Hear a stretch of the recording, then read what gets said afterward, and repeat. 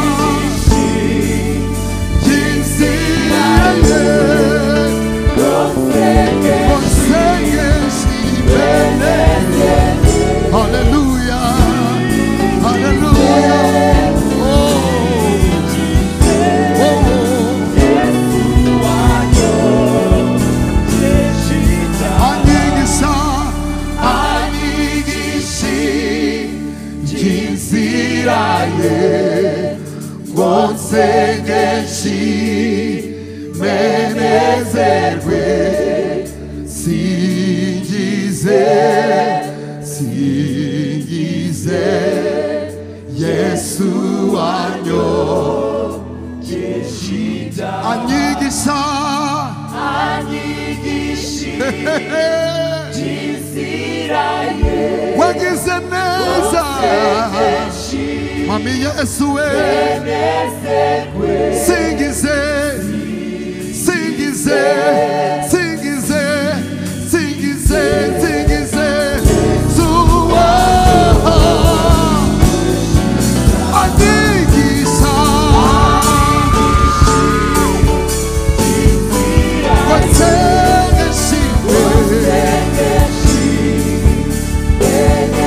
hallelujah hallelujah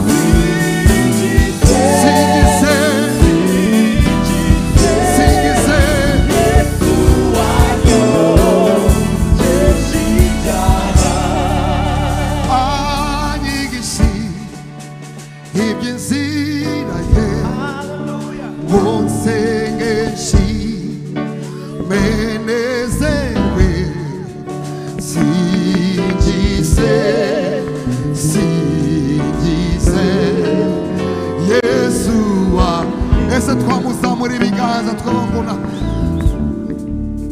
singize singize Yesu anyoge anyigisha anyigishi by'inzira ye konsengeshi menezerwe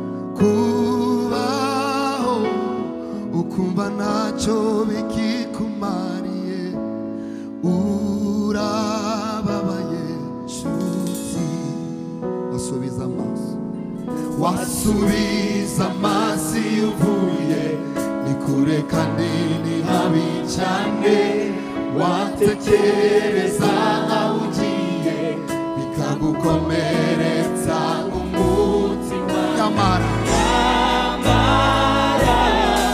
wareba abandi uko babayeho bose ukiheba nshuti hari byishura nabyo bikababaza umutima wawe niyo watakama bikagukomeretsa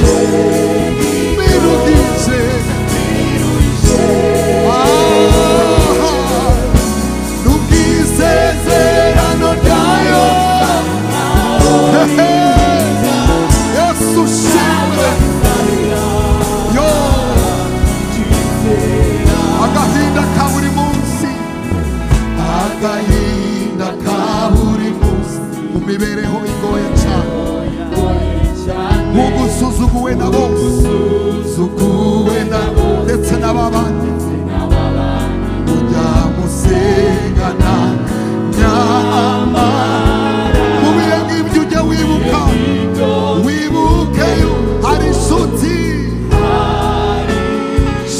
nyayo irakuzi kwa kundi ukanguka irakuzi kwa kundi ukanguka ukicara ku gitanda cyawe ubitse umutwe mu biganza urira cyane rwose ushaka no ntayindi ni Yesu ufite ibanga ry'ubuzima ry'utegereza agahinda ka buri munsi agahinda ka buri munsi mu mibereho igoye cyane usuzuguwe na ndetse n'ababandi musengana nyamara mu bihe nk'ibyo wibuke yuko hari inshuti nyanshuti irakuzi ukicara ku gitanda cyawe ubitse umutwe mu biganza urira cyane ndetse ushaka ntayindi mana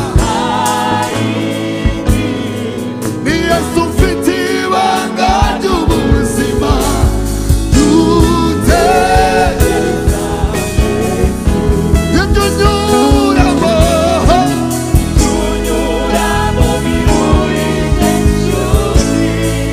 iby'igihe ntibihoraho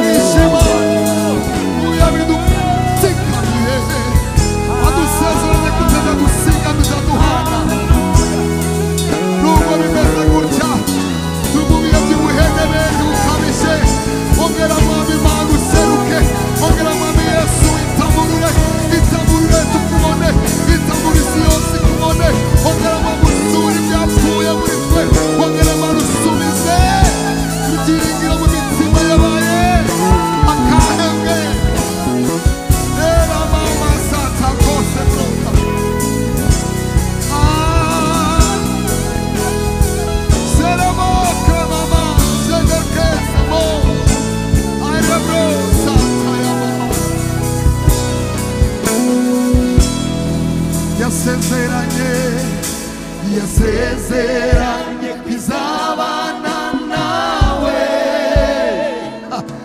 no mu bihe nk'ibyo biruhije.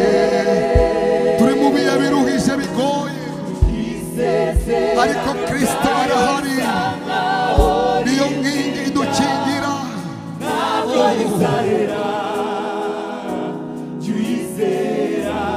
Yasezeranye yasezeranye kuzabana nawe humura no mu bihe nk'ibyo biruhije n'ubwisezerano ryayo oritina ntabwo rizahera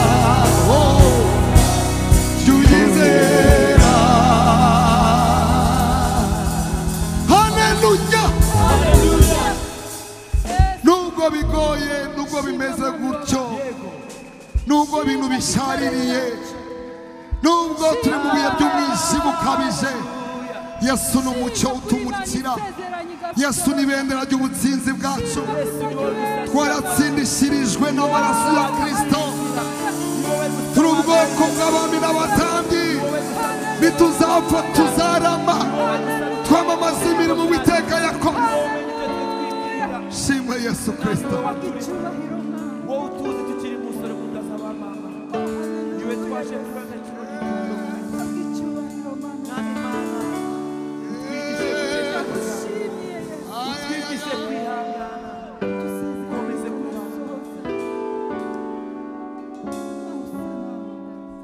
nabonye uburuhukiro muri Kristo nabonye uburuhukiro muri Kristo Yesu niwe musarishemo niwe musa nihishemo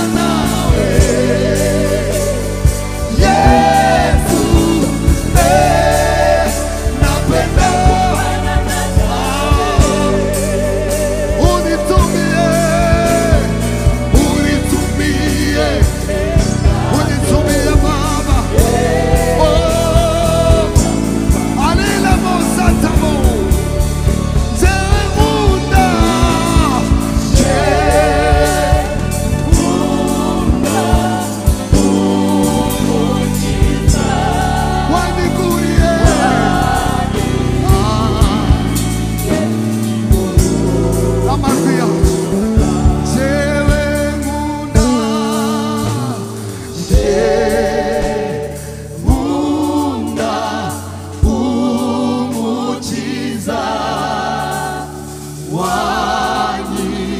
wanyiguriye igorogota jewe nkunda umukiza. Ese twahesha agaciro ayo maraso ya Yesu, tumuzamura ibiganza cyane twese twibuka iyo neza yatugiriye igorogota. Jewe nkunda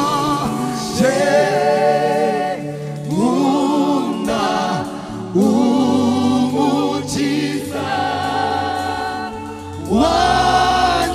wanyiguriye igorogota.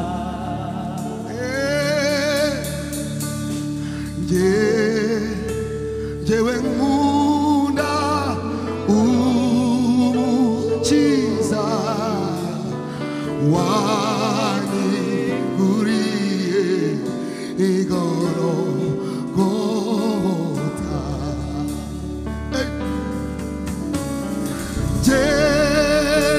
Jewe nkunda umukiza wanyiguriye igorogota. Jewe nkunda Yesu,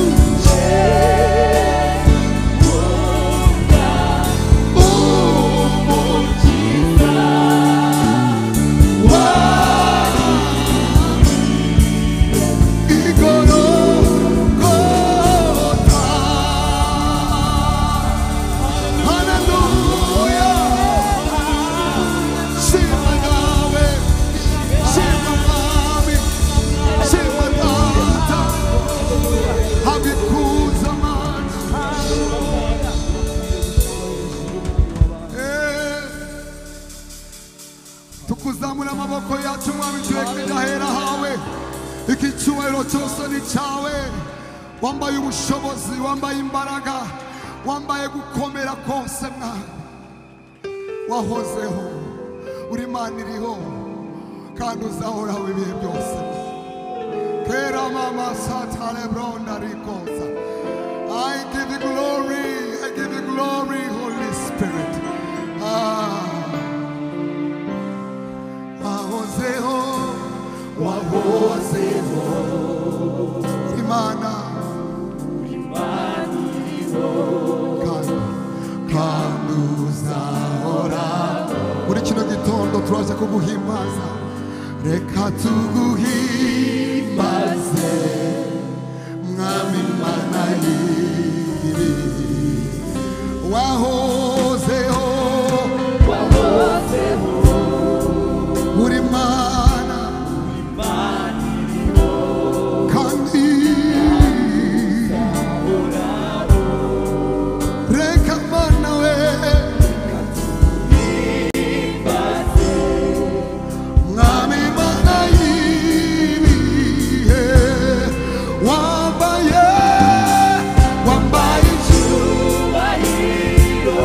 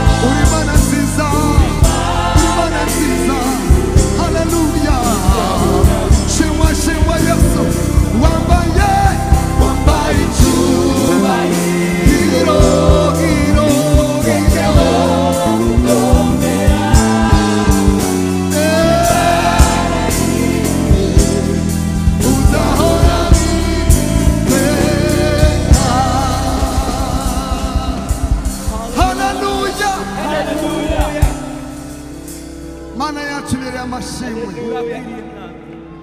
Amen. Ninde munyacyubahiro muri biteraniro uwo twaje kuramya tumuzamura ibiganza twese. Shimwe Mana, shimwe Mana. Hallelujah. Amen. Hari igitondo kimwe tuzaramya Imana ubudahagarara tutareba ku masaha. Amen. Nuko tukiri mu isi nyine y'amahame yayo, ariko umwanditsi aravuga ngo hari igitondo kimwe tuzabyuka dusanganira umwami wacu mu kirere. Amen. So hari indirimbo zitwibutsa rero ko tuzabayo. Nukuri iyi si, muri iyi si turabagenzi n'abimukira. Aha ngaha si wacu, tutijwe kuba hano, hari ubundi buzima nyuma y'ubu. Amen. Nje nzabayo, nawe uzabayo. Tugire gutya tumwicyubahiro ko tuzabayo. Yagiye kudutegurira ahantu heza. Yavuze ngo mu rugo kwa data hari amazu menshi, yateza kuba ariyo nariko mbibabwiye. Amen.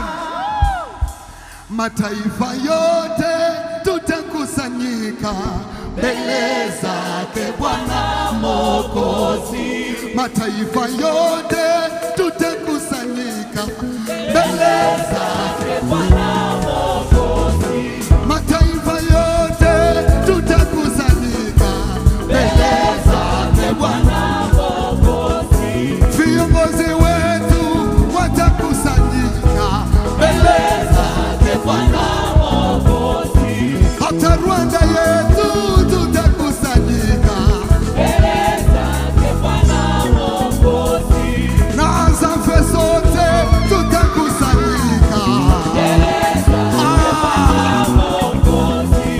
Hata mapasta wote watakusanyika mbele zake Bwana Mwokozi. Na watoto wetu watakusanyika mbele zake Bwana Mwokozi. Tutaimba Bwana, tutaimba Bwana. Haleluya. Haleluya Bwana. Tutamushangilia Bwana. Tutasema haleluya. Haleluya Bwana. Tutaimba tutasema haleluya Bwana. Mataifa yote watakusanyika mbele zake Bwana Mwokozi. Wanyarwanda wote tutakusanyika mbele zake Bwana Mwokozi. Afrika nzima tutakusanyika mbele zake Bwana Mwokozi. Hata na Wagande watakusanyika mbele zake Bwana Mwokozi. Wananchi wetu watakusanyika mbele zake Bwana Mwokozi. Wapiga nzenze wetu watakusanyika mbele zake Bwana Mwokozi. Viongozi sote tutakusanyika mbele zake Bwana Mwokozi. Tukisema Bwana, tukisema Bwana, tukisema haleluya Bwana. Tutaimba Bwana, tutaimba haleluya. Haleluya Bwana. Tutashangilia Bwana. Shangilia haleluya Bwana. Tukimupa heshima utukufu wote ni wako. Haleluya Bwana. Tutakushangilia tutasema haleluya Bwana. Tutashuka zote haleluya. Tutamuchezea cheza cheza tutamuchezea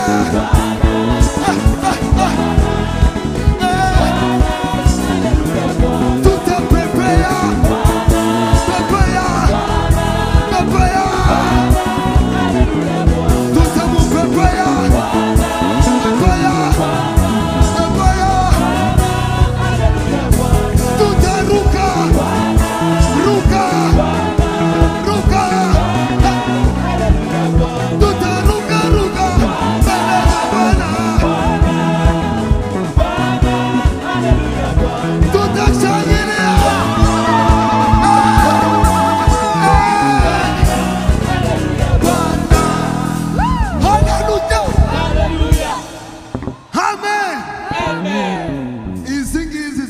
twibutsa yuko ahangaha dukandagiye si wacu.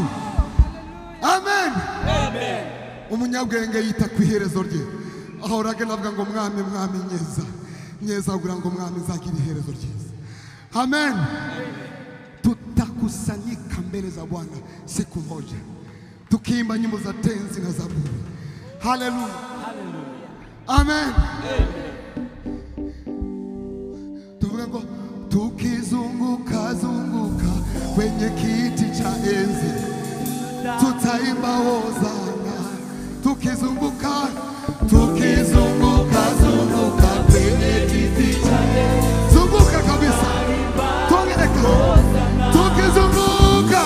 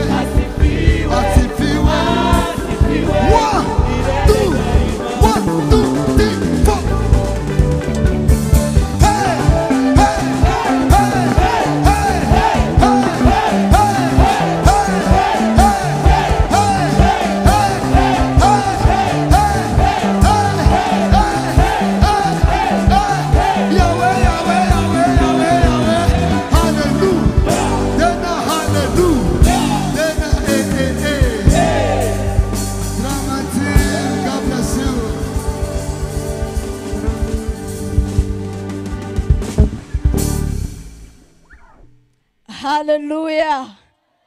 Hallelujah. Igitondo cyiza kuri twese. Dushimye Imana ko ari Imana y'amahoro kandi Imana iturinda. Ijambo ry'Imana mu maganya ya Yeremiya 3 gwera kuri 21 aravuga ngo iki nicyo nibuka nibyo bindema umutima. Imbabazi z'Uwiteka nizo zituma tudashiraho uko ibambe rye ritabura. Zihora zunguka uko bukeye. Umurava wawe ni munini. Umutima wanjye uravuga uti Uwiteka niwe mugabane wanjye, nicyo gituma nzajya mwiringira. Amen.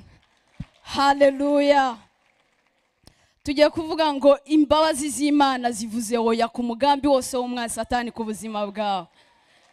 Kandi turavuga ngo akwiriye icyubahiro kuko ari we waremye ijuru n'isi kandi ukwitaho bitandukanye n'ukundi muntu wese wayakwitaho. Kandi turavuga ngo akwiriye ishimwe no kuramwa ndetse n'imbyino zacu kuko yaduhinduye ibitangaza muri Kristo Yesu.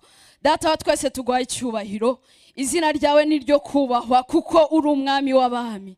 Mwami Imana, iki gitondo tugiye kukubyinira kuko wavuze ngo oya ku migambi yose y'umwijima, kuko wavuze oya ku migambi yose y'umwanzi Satani, kuko wavuze oya ku migambi y'abantu. Mwami Imana, tuguhaye icyubahiro, tugukomeye amashi kuko uri Imana ibikwiriye kandi ukwiriye ishimwe n'icyubahiro mu izina ryawe Yesu.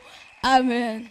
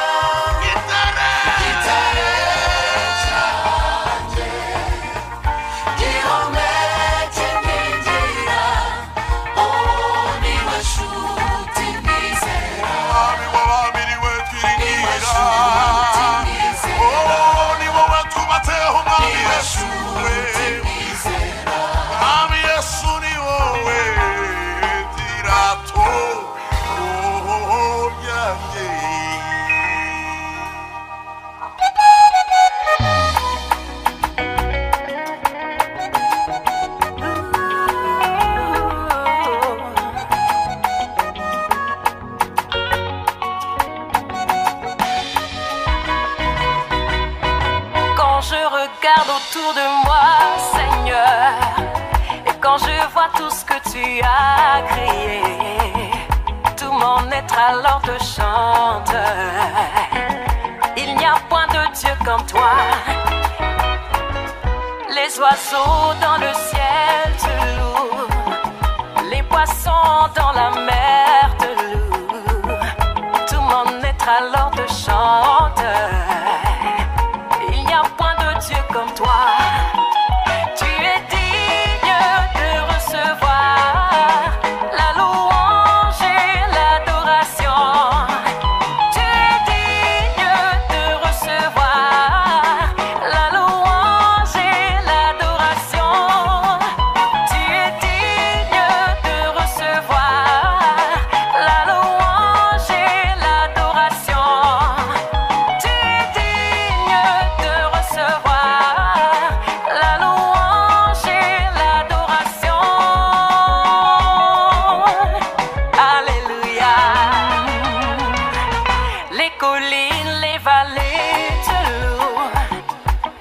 arbres et les fleurs des champs te louent. Les pierres crient à toi pour t'adorer, car il n'y a point de Dieu comme toi. Qui suis-je pour que tu penses à moi, que tu livres ta vie à la croix, que tu parles en ma faveur, Jésus. Tu es merveilleux pour moi. Tu es digne de recevoir. Tu es ta louange et l'adoration. Tu es digne, Jésus, fils de Dieu, ta louange et l'adoration. Tu es digne, qui est comme toi, qui est ta louange dans le ciel et sur la terre.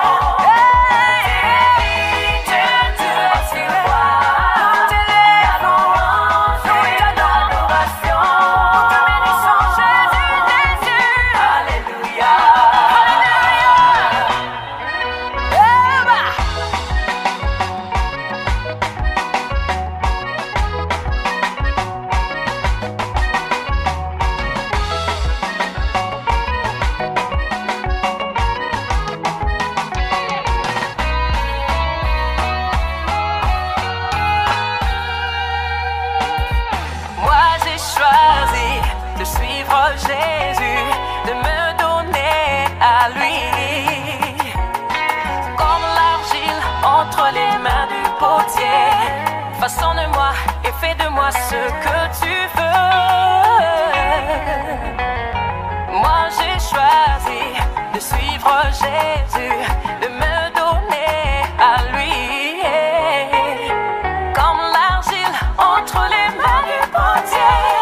Façonne-moi et fais de moi ce que tu veux. Oui, notre Dieu est digne d'être loué, d'être adoré, d'être célébré. Mon frère, ma soeur, est-ce que tu peux te lever là où tu es maintenant? Commence à louer, adorer ton Dieu. Chante Alléluia. Alléluia. Alléluia. Alléluia. Alléluia.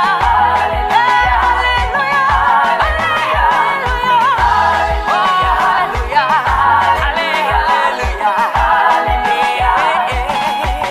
Alléluia.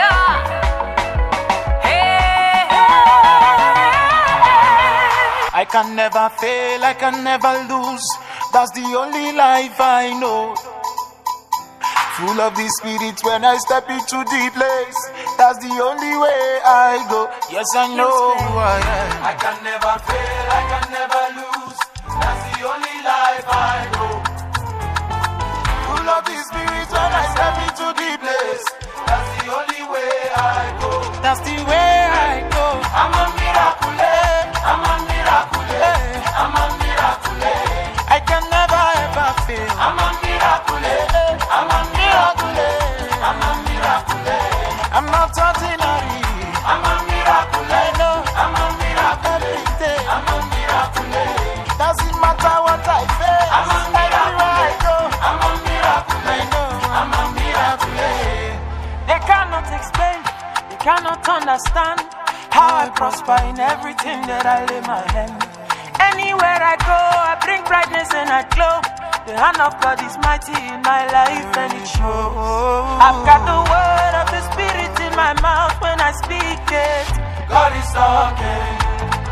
I've got the word of the Spirit in my mouth when I speak it. God is talking.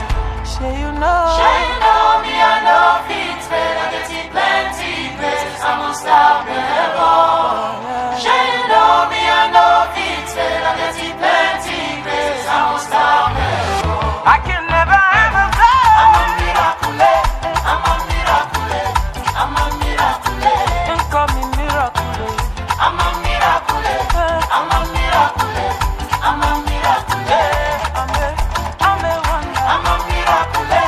I'm a miracle. Miracle. I'm a miracle. I'm a miracle. I'm a miracle. I'm a miracle. I'm a miracle. I can never fail. I can never lose. That's the only life I know. Full of the Spirit when I step into the place. That's the only way I go.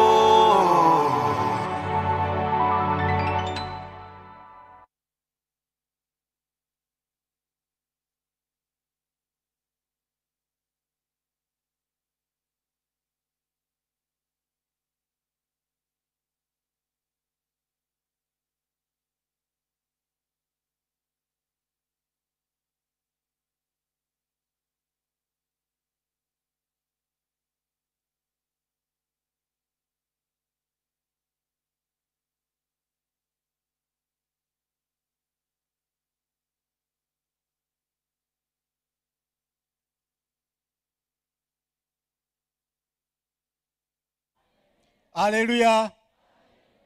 Ubwo ari wowe wakongeraho iki kuri ibi byabereye hano?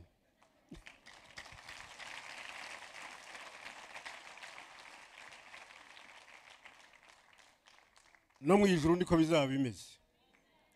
Azaf n'abandi bana bavuye hano Imana ibaha umugisha.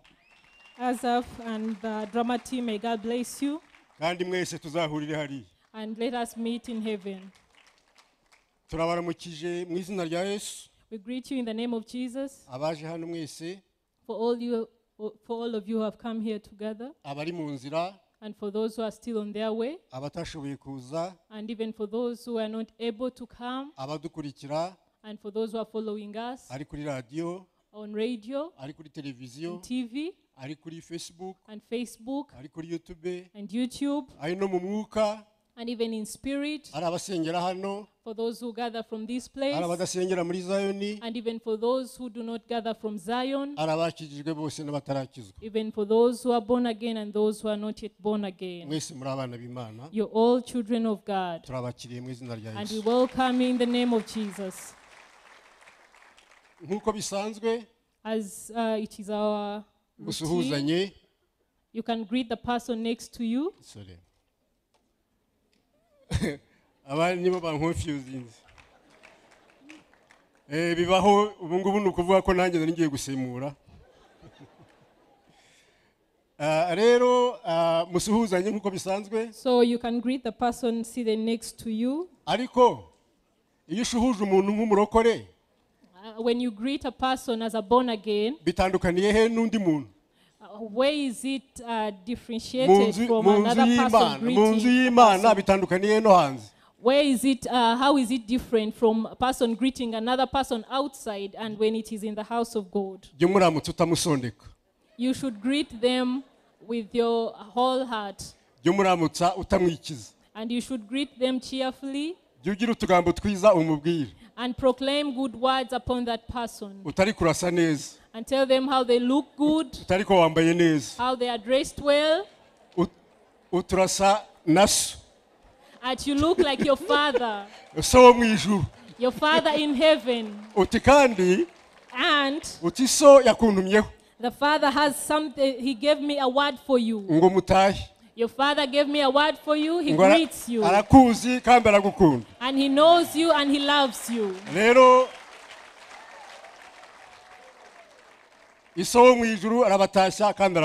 So our Father in heaven loves you and sends greetings to you. I told you this is the embassy of heaven. And in the embassy we have rules. And in this embassy everyone can enter. And no one goes back the same way he came or she came. And every embassy stands for a country. And our country, you know it. So let us first greet the leader of our country. Hallelujah.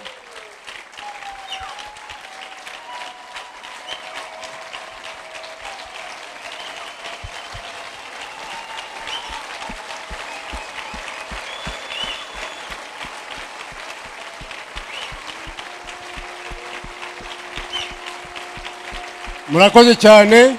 Thank you. Nanone buri ambasade igira ambassadeur. And in every embassy we have an ambassador. Ambassadeur wacu n'umwuka wera. And our ambassador is the Holy Spirit. And let us greet the Holy Spirit. Imana ibahe umugisha. So may God bless you. Tugiye gusenga. So we are going to pray. Turasengera mu ijambo riri Matayo. We're going to pray with the word that is in Matthew. Matayo 23. Matthew chapter 23. 16 kugeza kuri 18. Verse 16 to 18. Aranditse ngo umutwe w'amagambo uravuga ngo Yesu aburira abafarisayo n'abanditsi. 16 mwabanditsi sorry. Navuze 10 mbabariye 16 na 18. 16 mwabarandisi bahumye mwe muzabona ishyano mwebwe abavuga muti urahiye urusengero ntacyo bitwaye, ariko ngo urahiye izahabu yo mu rusengero azaba yibohesheje iyo ndahiro arahiye. Mwabapfumu mwampumyi mwe, ikiruta ikindi ni ikihe? Ni izahabu cyangwa n'urusengero rwubahiriza izahabu? Kandi ngo urahiye igicaniro ntacyo bitwaye, ariko urahiye ituro rikiriho azaba yibohesheje iyo ndahiro arahiye. Amen. 16 says, Woe unto you, you blind guides, which say, Whosoever shall swear by the temple, it is nothing, but whosoever shall swear by the gold of the temple, he is a debtor. You fools and blind, for whether is greater, the gold or the temple that sanctifies the gold? And whosoever shall swear by the altar, it is nothing, but whosoever swears by the gift that is upon it but by the gift that is upon it, he is guilty. You fools and blind, whoever is greater, which is greater, the gift or the altar that sanctifies the gift? Amen. Amen. Igihe cyacu cyatugendanye, reka tusenge. Let us pray. Dusengere umushumba mukuru. And pray for our senior pastor. Apostle Dr. Paul Gitwaza. Pray for our senior pastor, Apostle Paul Gitwaza. N'umuryango we. And his family. N'abandi bose bakorana nawe. And also the people that work with him. Abashumba bose. All the pastors. Abakristo. And all the members of the church. N'abandi bose bakunda Imana. And all those who love Jesus. Hanyuma turasengera n'igihugu. And also we are going to pray for the country. Turahera kuri Perezida Nyakubahwa Paul Kagame. We pray for our President Paul Kagame. N'umuryango we. And his family. N'abo bakorana bose. Even those who work with him. Hanyuma turasengera n'umuryango nk'uko bisanzwe. And also we are going to pray for the family. Abagabo, abagore n'abana n'abakozi. Mother, fathers and children and house helpers. Tusenge byose mu izina rya Yesu. Let us pray. Duhere kuri itorero. Let us pray and start with the church. Uwiteka Mana uri Imana ikomeye, Nyagasani tuje imbere yawe, turakwereka itorero ryawe wiremeye, turakwereka Nyagasani Mwami abakozi bawe, duhereye ku mushumba wacu mukuru Apostle Dr. Paul Gitwaza n'umuryango we, turakwereka abantu bose bari mu itorero, turakwereka abashumba, abakristo n'abandi bose bakuzi, turakwereka ibikorwa byose mu itorero ryawe. Uwiteka bari wowe ukomeza gukora, abari ukomeza kuyobora, ukomeze kuduha amavuta, ukomeze kuduha imbaraga, ukomeze kuduha ubwenge, ukomeze kuduha umugisha wawe Mwami. Turakwereka igihugu cyacu ndetse n'ibindi bihugu. Igihugu cyacu Mwami turahera ku bayobozi, turakwereka Nyakubahwa Perezida Paul Kagame n'umuryango we, turakwereka abo bakorana bose muri guverinoma no muri parlement no muri sena ndetse n'abashinzwe umutekano n'ubucamanza. Turakwereka n'ibindi bihugu Nyagasani Mwami, turakwereka ibibazo byose biri muri iyi si, turakwereka intambara, turakwereka ubukene, turakwereka Mwami ibibazo byose bihangayikishije ubwoko bwawe, ari ibyorezo n'ibindi byose. Turakwereka umuryango wiremeye, abagabo, abagore n'abana ndetse n'abakozi mu ngo n'abandi bose bari mu ngo, abo bose Mwami n'abana bawe. Uwiteka Mwami ukomeze imiryango, ukomeze abagabo n'abagore, ukomeze Nyagasani Mwami abana mu ngo n'abakozi Mwami. Uwiteka ikibahiro cyawe abiriyo kigaragara ahantu hose, kandi uhabwe ikibahiro mu ijuru no mu isi. Tubisenze twizeye mu izina rya Yesu Kristo Umwami wacu. Amen. Twajya gusengera n'ibindi bintu bitubuza kugera ku ntego yacu, murabizi ni byinshi cyane, ariko buri muntu yabisengera ku giti cye. You can also pray for the things that hinder you to reach your purpose. There are many things, but you can pray for them personally. Hari ibintu bitubuza kugera ku ntego yacu. Things that hinder us from reaching to our purpose. Murabizi turi mu ntambara yo kurwana n'ubutsinzi. We are in a battle, and a battle that we have already won. Ariko hari ibintu bituri imbere tugomba kurwana nabyo. But there are things that are in front of us that we should fight. Ndagenda misoma gusa muraza kubisengera. So I will be reading, but you will pray for them. Tubanze ku itorero. So as the church, twirukane umwuka w'uburyarya. Let us rebuke the spirit of hypocrisy in the church. Ujye uvuga icyo utekereza n'icyo uhagazeho. So you should mean what you say, and you should be knowing what you're saying. Ureke kuza kubeshya Imana. Twebwe watubeshya ariko ntabwo wabeshya Imana. You can lie to us, but you can't lie to God. Twirukane umwuka wo kwishushanya. A spirit of pretending mu itorero. In the church. Bahoze bavuga ngo agapfukamunwa kavuyeho. They told us that We are free to not wear the face mask. ariko twirukana agapfukamunwa ko mu mwuka. But we should also rebuke the face mask in our spirits. Ni nako kabi cyane. And that's the one that is evil. Twamagana amacakubiri mu itorero. Let us rebuke division. Twamagana amashyari. Rebuke jealousy. Twamagana umururumba w'ibintu n'amafaranga. Rebuke greediness. Twamagana ubuhanuzi buyobya kandi bushukana. Rebuke false prophecy. Twamagane ubushukanyi bwo ari bwo bwose. And rebuke anything that may take us astray. Ikindi ni kivuga murantera amabuye. And the last one. Ariko ndaza kukivuga mu bundi buryo. Aya ku gihugu cyacu. So and again on our nation. Twamagana ubusinzi. Let us rebuke drunkenness. Twamagana ubusambanyi. Let us rebuke fornication. Ubusambanyi busigaye bunuka ahantu hose. Fornication is everywhere. Umwana w'amezi arasambana. A child of months can fornicate. Umusaza w'imyaka 100 n'umukecuru w'imyaka 100 barasambana. And an old woman and an old lady and man can also find themselves in fornication. Hagati aho ngaho ntacyo navuga. And in the middle there, I can't say anything. Ahubwo ndetse hari ibindi byateye. And again, we have also another new thing. Gusambanya inyamaswa. Gusambanya inyamaswa. Fornicating animals. Fornicating animals. Cyangwa ntiwarubizi. Gusambanya n'ibintu. Hari abantu basigaye basambanya ibiki na telefone n'ibindi byose. And fornication of different kinds. Twamagane ruswa. Let us rebuke corruption. Twamagane ubujura. Let us rebuke theft. Twamagane ubutemu. And let us rebuke poverty. Twamagane ubwamaraya. Let us rebuke adultery. Ejo bundi nasomaga mu kinyamateka cyo mu Rwanda bavuga ngo abamaraya muri Kigali nabo bongeje ibiciro kubera intambara yo muri Ukraine. So I read somewhere recently that also the prostitutes in Rwanda have increased their price because of the war in Ukraine. So ni ibintu twagize ibintu bigezweho ni budasambana uragowe rero. So we have normalized this, but fornication is not normal. Nanone mu gihugu cyacu twamagana ubugambanyi. And also let us rebuke treason. Treason. Twamagana amacakubiri. Let us rebuke division. Twamagane kubeshya. Let us rebuke lies. Twamagane gutonesha n'icyene wabo. Let us rebuke favoritism. Twamagane kurenganya. Let us rebuke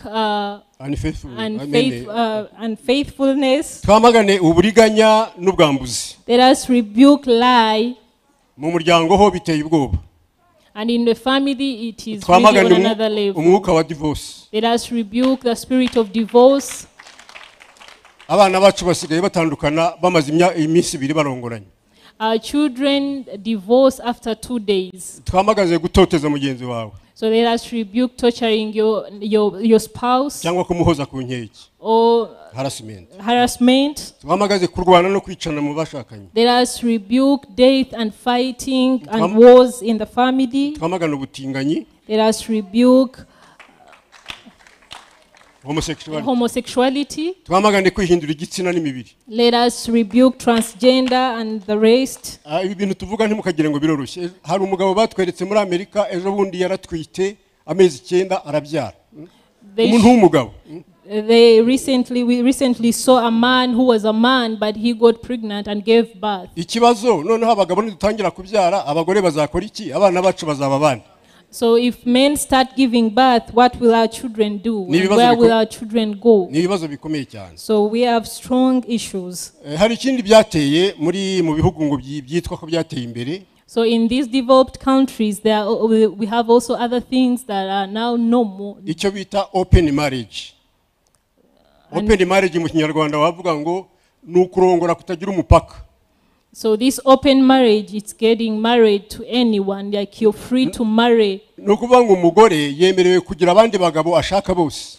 So this open marriage, a woman is allowed to have other men that he or that she wants. Kiza babishimiye nabo bamushimisha. as long as they want the men or the women. N'umugabo yemeye kugira abagore bose ashaka. And likewise the man also is allowed to have other women's. Ndetse bajya bagira umunsi mukuru bose bagahura. And they have a day that they all gather. Bakamenyana. And they know each other. Bagasabana. And they have a communion. Noneho jewe umugabo wanjye nkakwereka abandi bagore mfite. So me as your husband, I reveal to you the other women that I have. Umugabo nawe akakwereka abandi bagore afite. And also the woman, your wife reveals to you other men that she has. Mukanywa mukabyina mugasangira mugashimira Imana. And you eat and you drink and you thank God. Ubwo nibwo bwenge umuntu agezeho. So that's the wisdom that man has. Bagenzi banjye dusenge cyane. So let us pray. Isi igeze ahantu habi. Because the world is on is in bad shape. Ibiyobyabwenge. And also there are drugs. Hari ukuntu twambara. The way we dress, ukuntu tugenda, the way we walk, ukuntu tuvuga, the way we speak, ukuntu twicara, the way we sit, ukuntu tureba, the way we look, ibyo tureba, what we see ibyo dusoma n'ibyo twandika byose ibyo ngibyo murabizi. Or what we read and what we write. Mureke duheshe Imana icyubahiro. Let us glorify God in our deeds. In everything that we do. Ibyo turimo byose. In everything that we do and wherever we are. Bijye bihesha Imana icyubahiro. Let us glorify God. Aho kuza hangaha gusuka manika muboko karyarya Imana ntacyo bimaze. Just coming in the house of God and raise up your hands in hypocrisy. Ariko gerageza kwera imbuto. No effort and it's kugira ngo n'abatazi Yesu bamumenye. But bear fruit so that people who do not know Jesus may know him through you. Uko niko kuvuga ubutumwa. And that's evangelism. Kuvuga ubutumwa ntabwo ari ugenda usakuza mu muhanda. Evangelism is not going out shouting and proclaiming. Ariko n'urwandiko ni picture uha abantu. But it's the picture that you show. It's the way you take yourself. Imana iduhe umugisha. So may God bless you. Reka mwese muze kubisengera reka dukomeze. So you pray for that. Let us carry on. Isezerano ry'umunsi. So you can stand up and we listen to the promise of the day.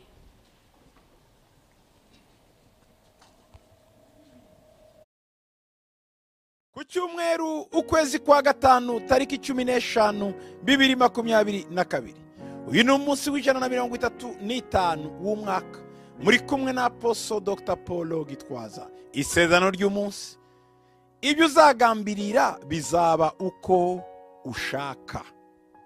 Ibyo uzagambirira bizaba uko ushaka. Mu gitabo cya Yobu 22 ku murongo wa 28. Uzagira icyo ugambirira kikubera uko ushaka, kandi umucyo uzamurikira inzira zawe. Umva, Imana yemeye imigambi yawe, yemeye imitekerereze yawe. Ikintu cyose cyiza kiguteza imbere, giteza abandi imbere, giteza ubwoko bwawe imbere, giteza igihugu cyawe imbere, giteza umugabane wawe imbere, giteza urubyaro rwawe imbere, giteza abandi bantu imbere, abatishoboye, abakene, abatindi, abatareba, abadafite shinge na rugero. Umugambi mwiza wose ugiye kugambirira mu mutima wawe, Imana irakubwiye ngo bizaba uko ushaka. Uzagira icyo ugambirira bikubera uko ushaka, ndetse Imana igiye kuguha umucyo uzakumurikira uko uzabikora. Mana, ndagushima ko ariwe wuzuza imigambi y'abana bawe. Ikiri mu mitima yacu Mwami uragisoza.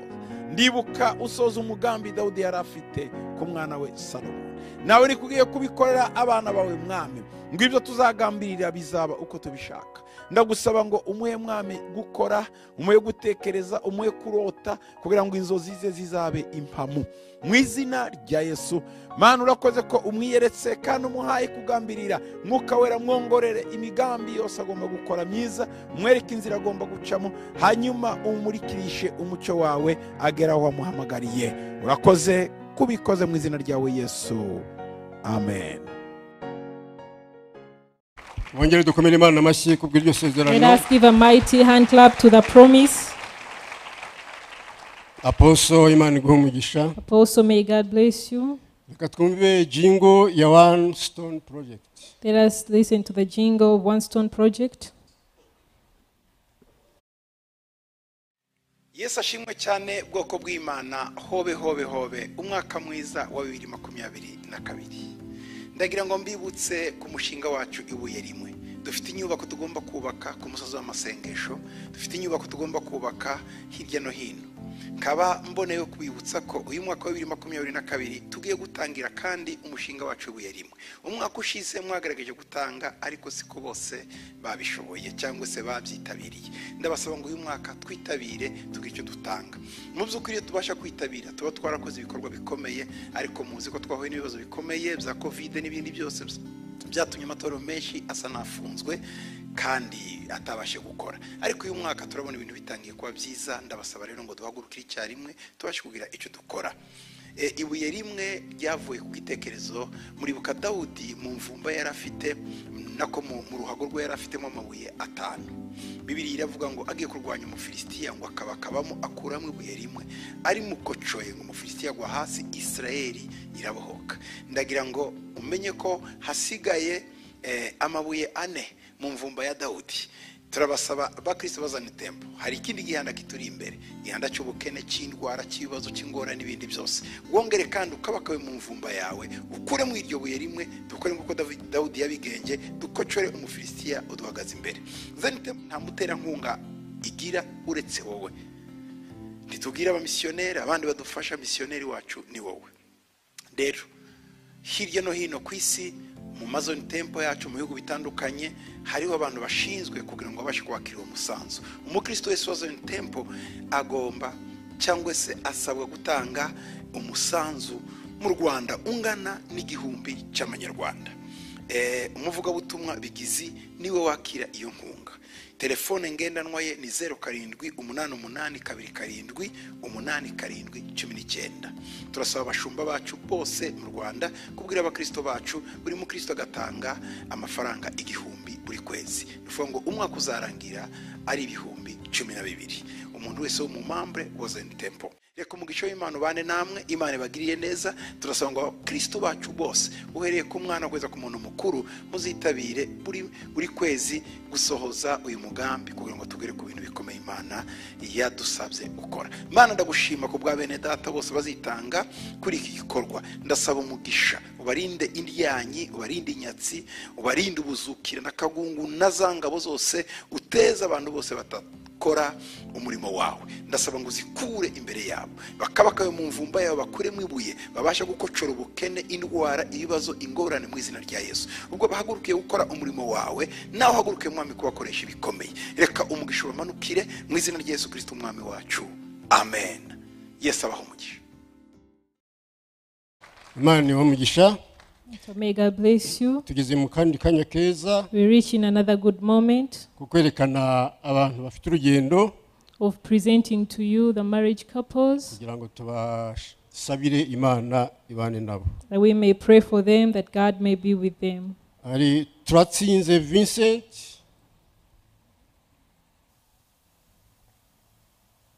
teri ntambuze hano. As they mention your name, you can step forward. Ntutegereze mugenzi wawe kuko ntiturabemerera. Uraza wenyine cyangwa ashobora no kuba yahinduye imigambi, nabyo turabimenya. Hanyuma dusabe Bashabe Betef,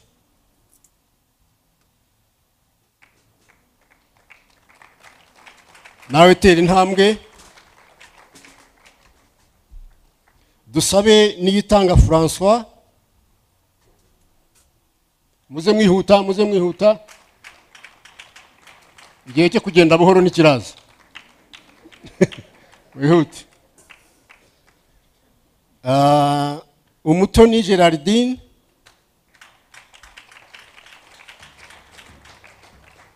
genda nkubishaka ariko ubuse tebuka.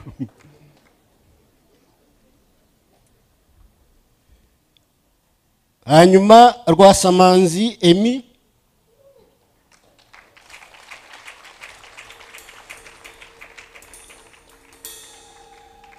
na Mukashyaka Antoinette,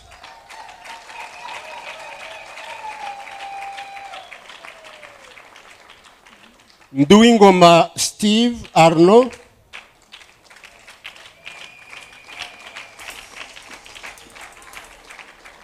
na Kamariza Francine,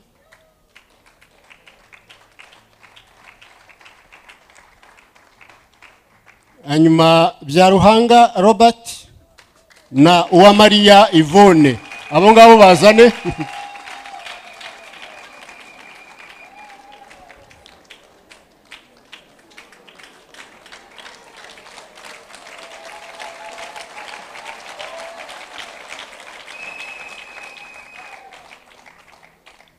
Ngira ngo agapfukamunwa niko kabuzaga abantu kurongora, ntiwabonaga ntiwabarebaga neza. Mugakuremo tubarebe. So you can take off your face mask. Turatsinze Vincent Nuruhe na Bashabe Betef, Niyitanga François na Umutoni Gerardine, Rwasamanzi Emi na Mukashyaka Antoinette, Nduwingoma Steve Arno na Kamariza Francine, Byaruhanga Robert n'Uwamariya Yvonne. Mbega ibintu byiza. What a good thing. Imana ibahe umugisha. So may God bless you. Kansabe Pastor Gatungo na Madame bazi babahesha umugisha. Request Pastor Gatungo to come and the wife to come and pray for these couples. Aba bantu rero, so these people, nkuko mubareba, as you see them, bafite urugendo rukomeye cyane. They have a great journey. Twese tubashyigikire. So let us support them. Mu buryo bwari bwo bwose. In every way. Mu mwuka. In the spirit. Mu bifatika. And in the tangible. No mu bitekerezo byacu. And even in and give them ideas. Imana ibahe umugisha. So may God bless you. Izabahe kubana neza. And give you a good marriage. Kandi mubyare muheke. And give birth to children. Ahungu nakobwa. Girls and boys. Imana ibahe umugisha. May God bless you. Karibu Pastor. Mana mu izina rya Yesu Kristo twatuye umugisha kuri aba bahungu n'aba bakobwa. We proclaim a blessing to these children. Bujuje icyo wavuze. They have fulfilled what you said. Bari imbere mu rusengero imbere y'ubwiza bwawe. They are in the sanctuary in your glory. Imbere y'ababyeyi, imbere y'abashumba. In front of the parents and in front of pastors. Iri kumwe natwe muri uyu mwanya. And in front of the heavens that are with us. Dufite uburenganzira bwo gukinga ibintu bigakingwa. We have authority to bind things and they are bound. And we have authority to open things and they are opened. So whatever is not good in their journey, as the church, we bind it in the name of Jesus. And every good thing that they need, we stand as a church and open blessings of their lives. As they come from this podium, let them be surprised by your blessings.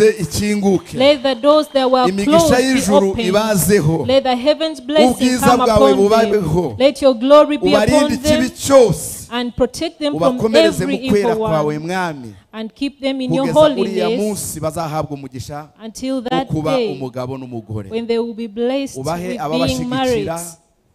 And give them people who support them and understand them. Open heaven for their sake that they may get prepared with their weddings. We rebuke divorce on their lives. Let them grow old together. And let their children enjoy family. We pray in the name of Jesus. Amen. Amen. Pastor. Thank you, Pastor.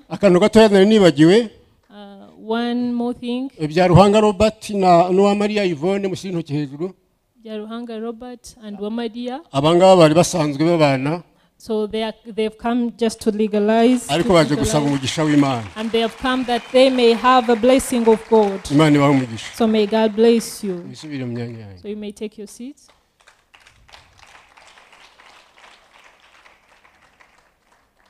Tugeze mu kandi kanya keza ko kuramya Imana no kwihimbaza mu byo yaduhaye. So we reach in another good moment of blessing. Blessing God with belongings. Reka tubanze dusengera amaturo. So let us pray for the offerings. Uwiteka Mana tukweretse ibyo twazanye imbere yawe. Father, we reveal to you, we bring to you whatever you have given us. Tukweretse ibyo waduhaye byose. We show you all that you've given us. Tugiye kugushima. And we thank you. Mu bya 10 n'amaturo. With our tithe and offerings. Turagusaba Mwami ngo byeze kandi biguhumurire neza. And we pray that you will sanctify it and may it be a pleasing aroma to you. Kugira ngo tugumye tugire umugisha wawe. That we may have your blessing. Kandi turasabira n'abadafite icyo bazanye. And we also pray for those who have nothing to give you. Mwami ubutaha ngo bazakibone. That they may have what to give next time they come in your sanctuary. Ukomeze guha umugisha imitungo yacu. So may you bless us with our belongings. Tubisenze twizeye mu izina rya Yesu Kristo. We pray in the name of Jesus.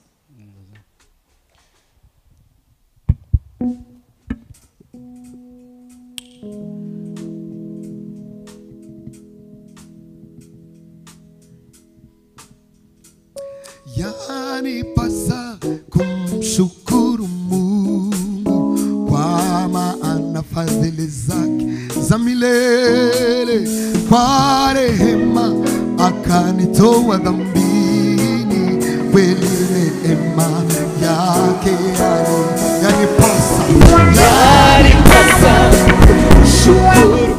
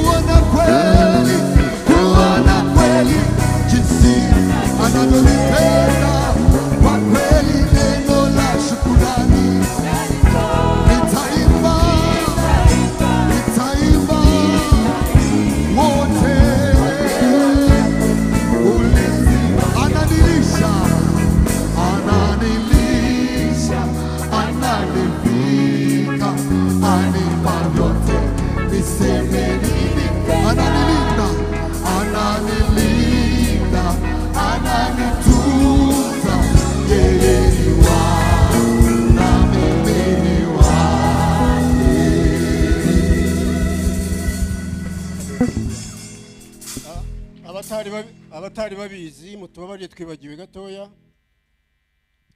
gutura abari kuri abashaka one stone project kuyifasha momo ni 03 ibihumbi 2 03 So for those who would like to give in One Stone Project, the Momo Pay code is 03 2000. hanyuma amatura asanzwe kuri momo pay ni 03 70 80 yanditse kuri Zion Temple Celebration Center. And if you would like to give your offerings using Momo Pay, the code is 03 7080.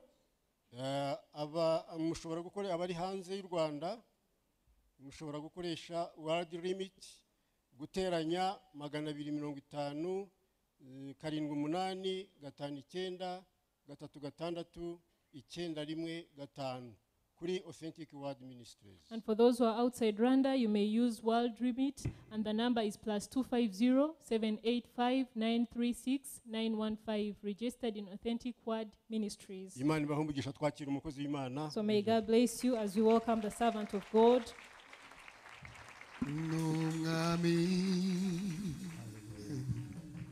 Nungami yarazutse yarazutse mubapfuye nungami imizose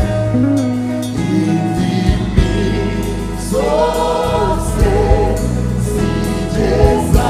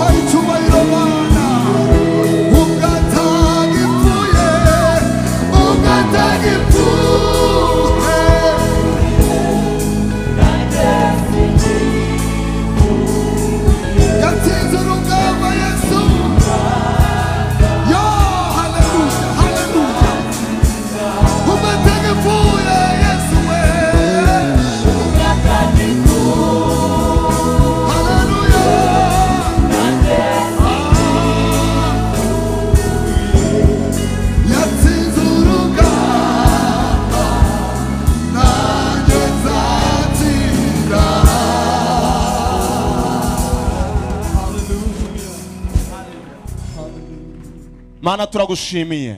Father God, we thank you. Tuguhaye icyubahiro. And we give you the honor. Wanesheje urugamba. You overcame the battle. Ntabwo ugipfuye. So you're no longer going to natwe die. ntacyo tukibaye. So we are not going to die. Turagushimira kuri Imana yacu. We thank you for you are our Uri Imana God. y'abizera. You're the God of all the believers. Uri Imana y'abakwiringira. You're the God who have hope. Uri Imana You're y'abagushatse. the God who seek you. Uri Imana y'abakuzi n'abatakuzi. You're the God for those who know you and those who are not know Uri you. umugabo w'imbaraga. You're a man of valor. Uri umukiranutsi You're a cyane. righteous man. Ubereye mwiza bagutegereje And you're bose good for those who are waiting muri iki upon you. gitondo nabwo uri In mwiza this morning you're still n'ejo good. uzaba uri And even mwiza tomorrow you'll still be wahoze good. uri mwiza You were good. wanze gutakaza ubwiza You did bwawe not lose to your wanze gutakaza akamero But you kawe didn't want to lose your ugumana beauty. ubwiza And bwawe then you continue with your beauty. uracyagira So urukundo you still have love. uracyagira neza You still do good. uracyumva You gusenga hear prayers. uracyatabara You still come to our rescue. uracyaruhura abarushye You still bring rest to those who are uracyakiza weary. indwara You still heal diseases. uracyakiza You ibyaha still heal sin. uracyahembura You still resurrect. uracyatanga You still icyerekezo bring direction. uracyagirira neza You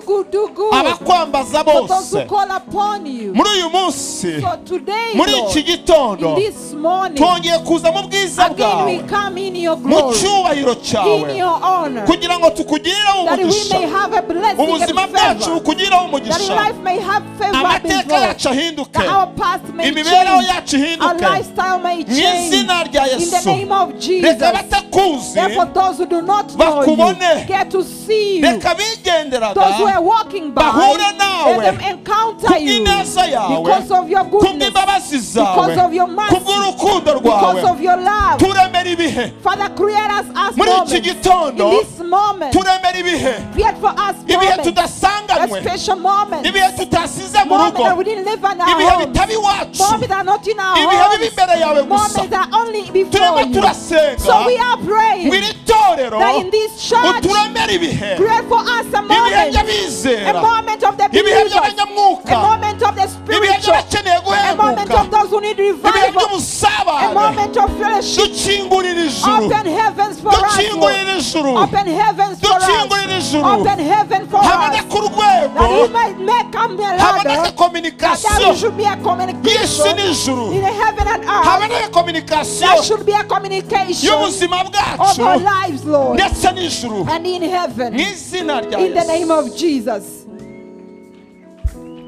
mu izina rya yesu In the name of Jesus. mu izina rya yesu In the name of Jesus. mu izina rya yesu In the name of Jesus. yewe wajuru we Oh heavens. yewe wajuru we Oh heavens. ibyiringiro byacu biri kuri Our mwebwe hope is upon you. yewe wajuru we You heavens. ibyiringiro by'isi biri kuri The mwebwe hope of the earth is yewe upon you. wajuru we You heaven. yewe wajuru Oh we heaven. ibyiringiro by'abera biri kuri The hope mwebwe of the saints is Yesaya upon you. yarasenze Isaiah ngo prayed. icyambu ugasatura And he ijuru said, I wish you could ngo break the umuriro heavens ukamanuka and fire would come down mugatwika inyawo to burn down the ngo imisozi clouds igatengukira imbere and yawe then the mountains to ngo tremble abantu before bakamenya you. ko dufite The imana people should know that we have a God. icyambu ugasatura I ijuru wish you could break down muri the iki heavens. gitondo And this morning, icyambu Lord, ukanyeganyeza I ijuru wish you would shake mu heaven izina rya in the yesu name of Jesus kubw'inyungu for the profit and z'abatuye benefit isi over those who dwell in the world.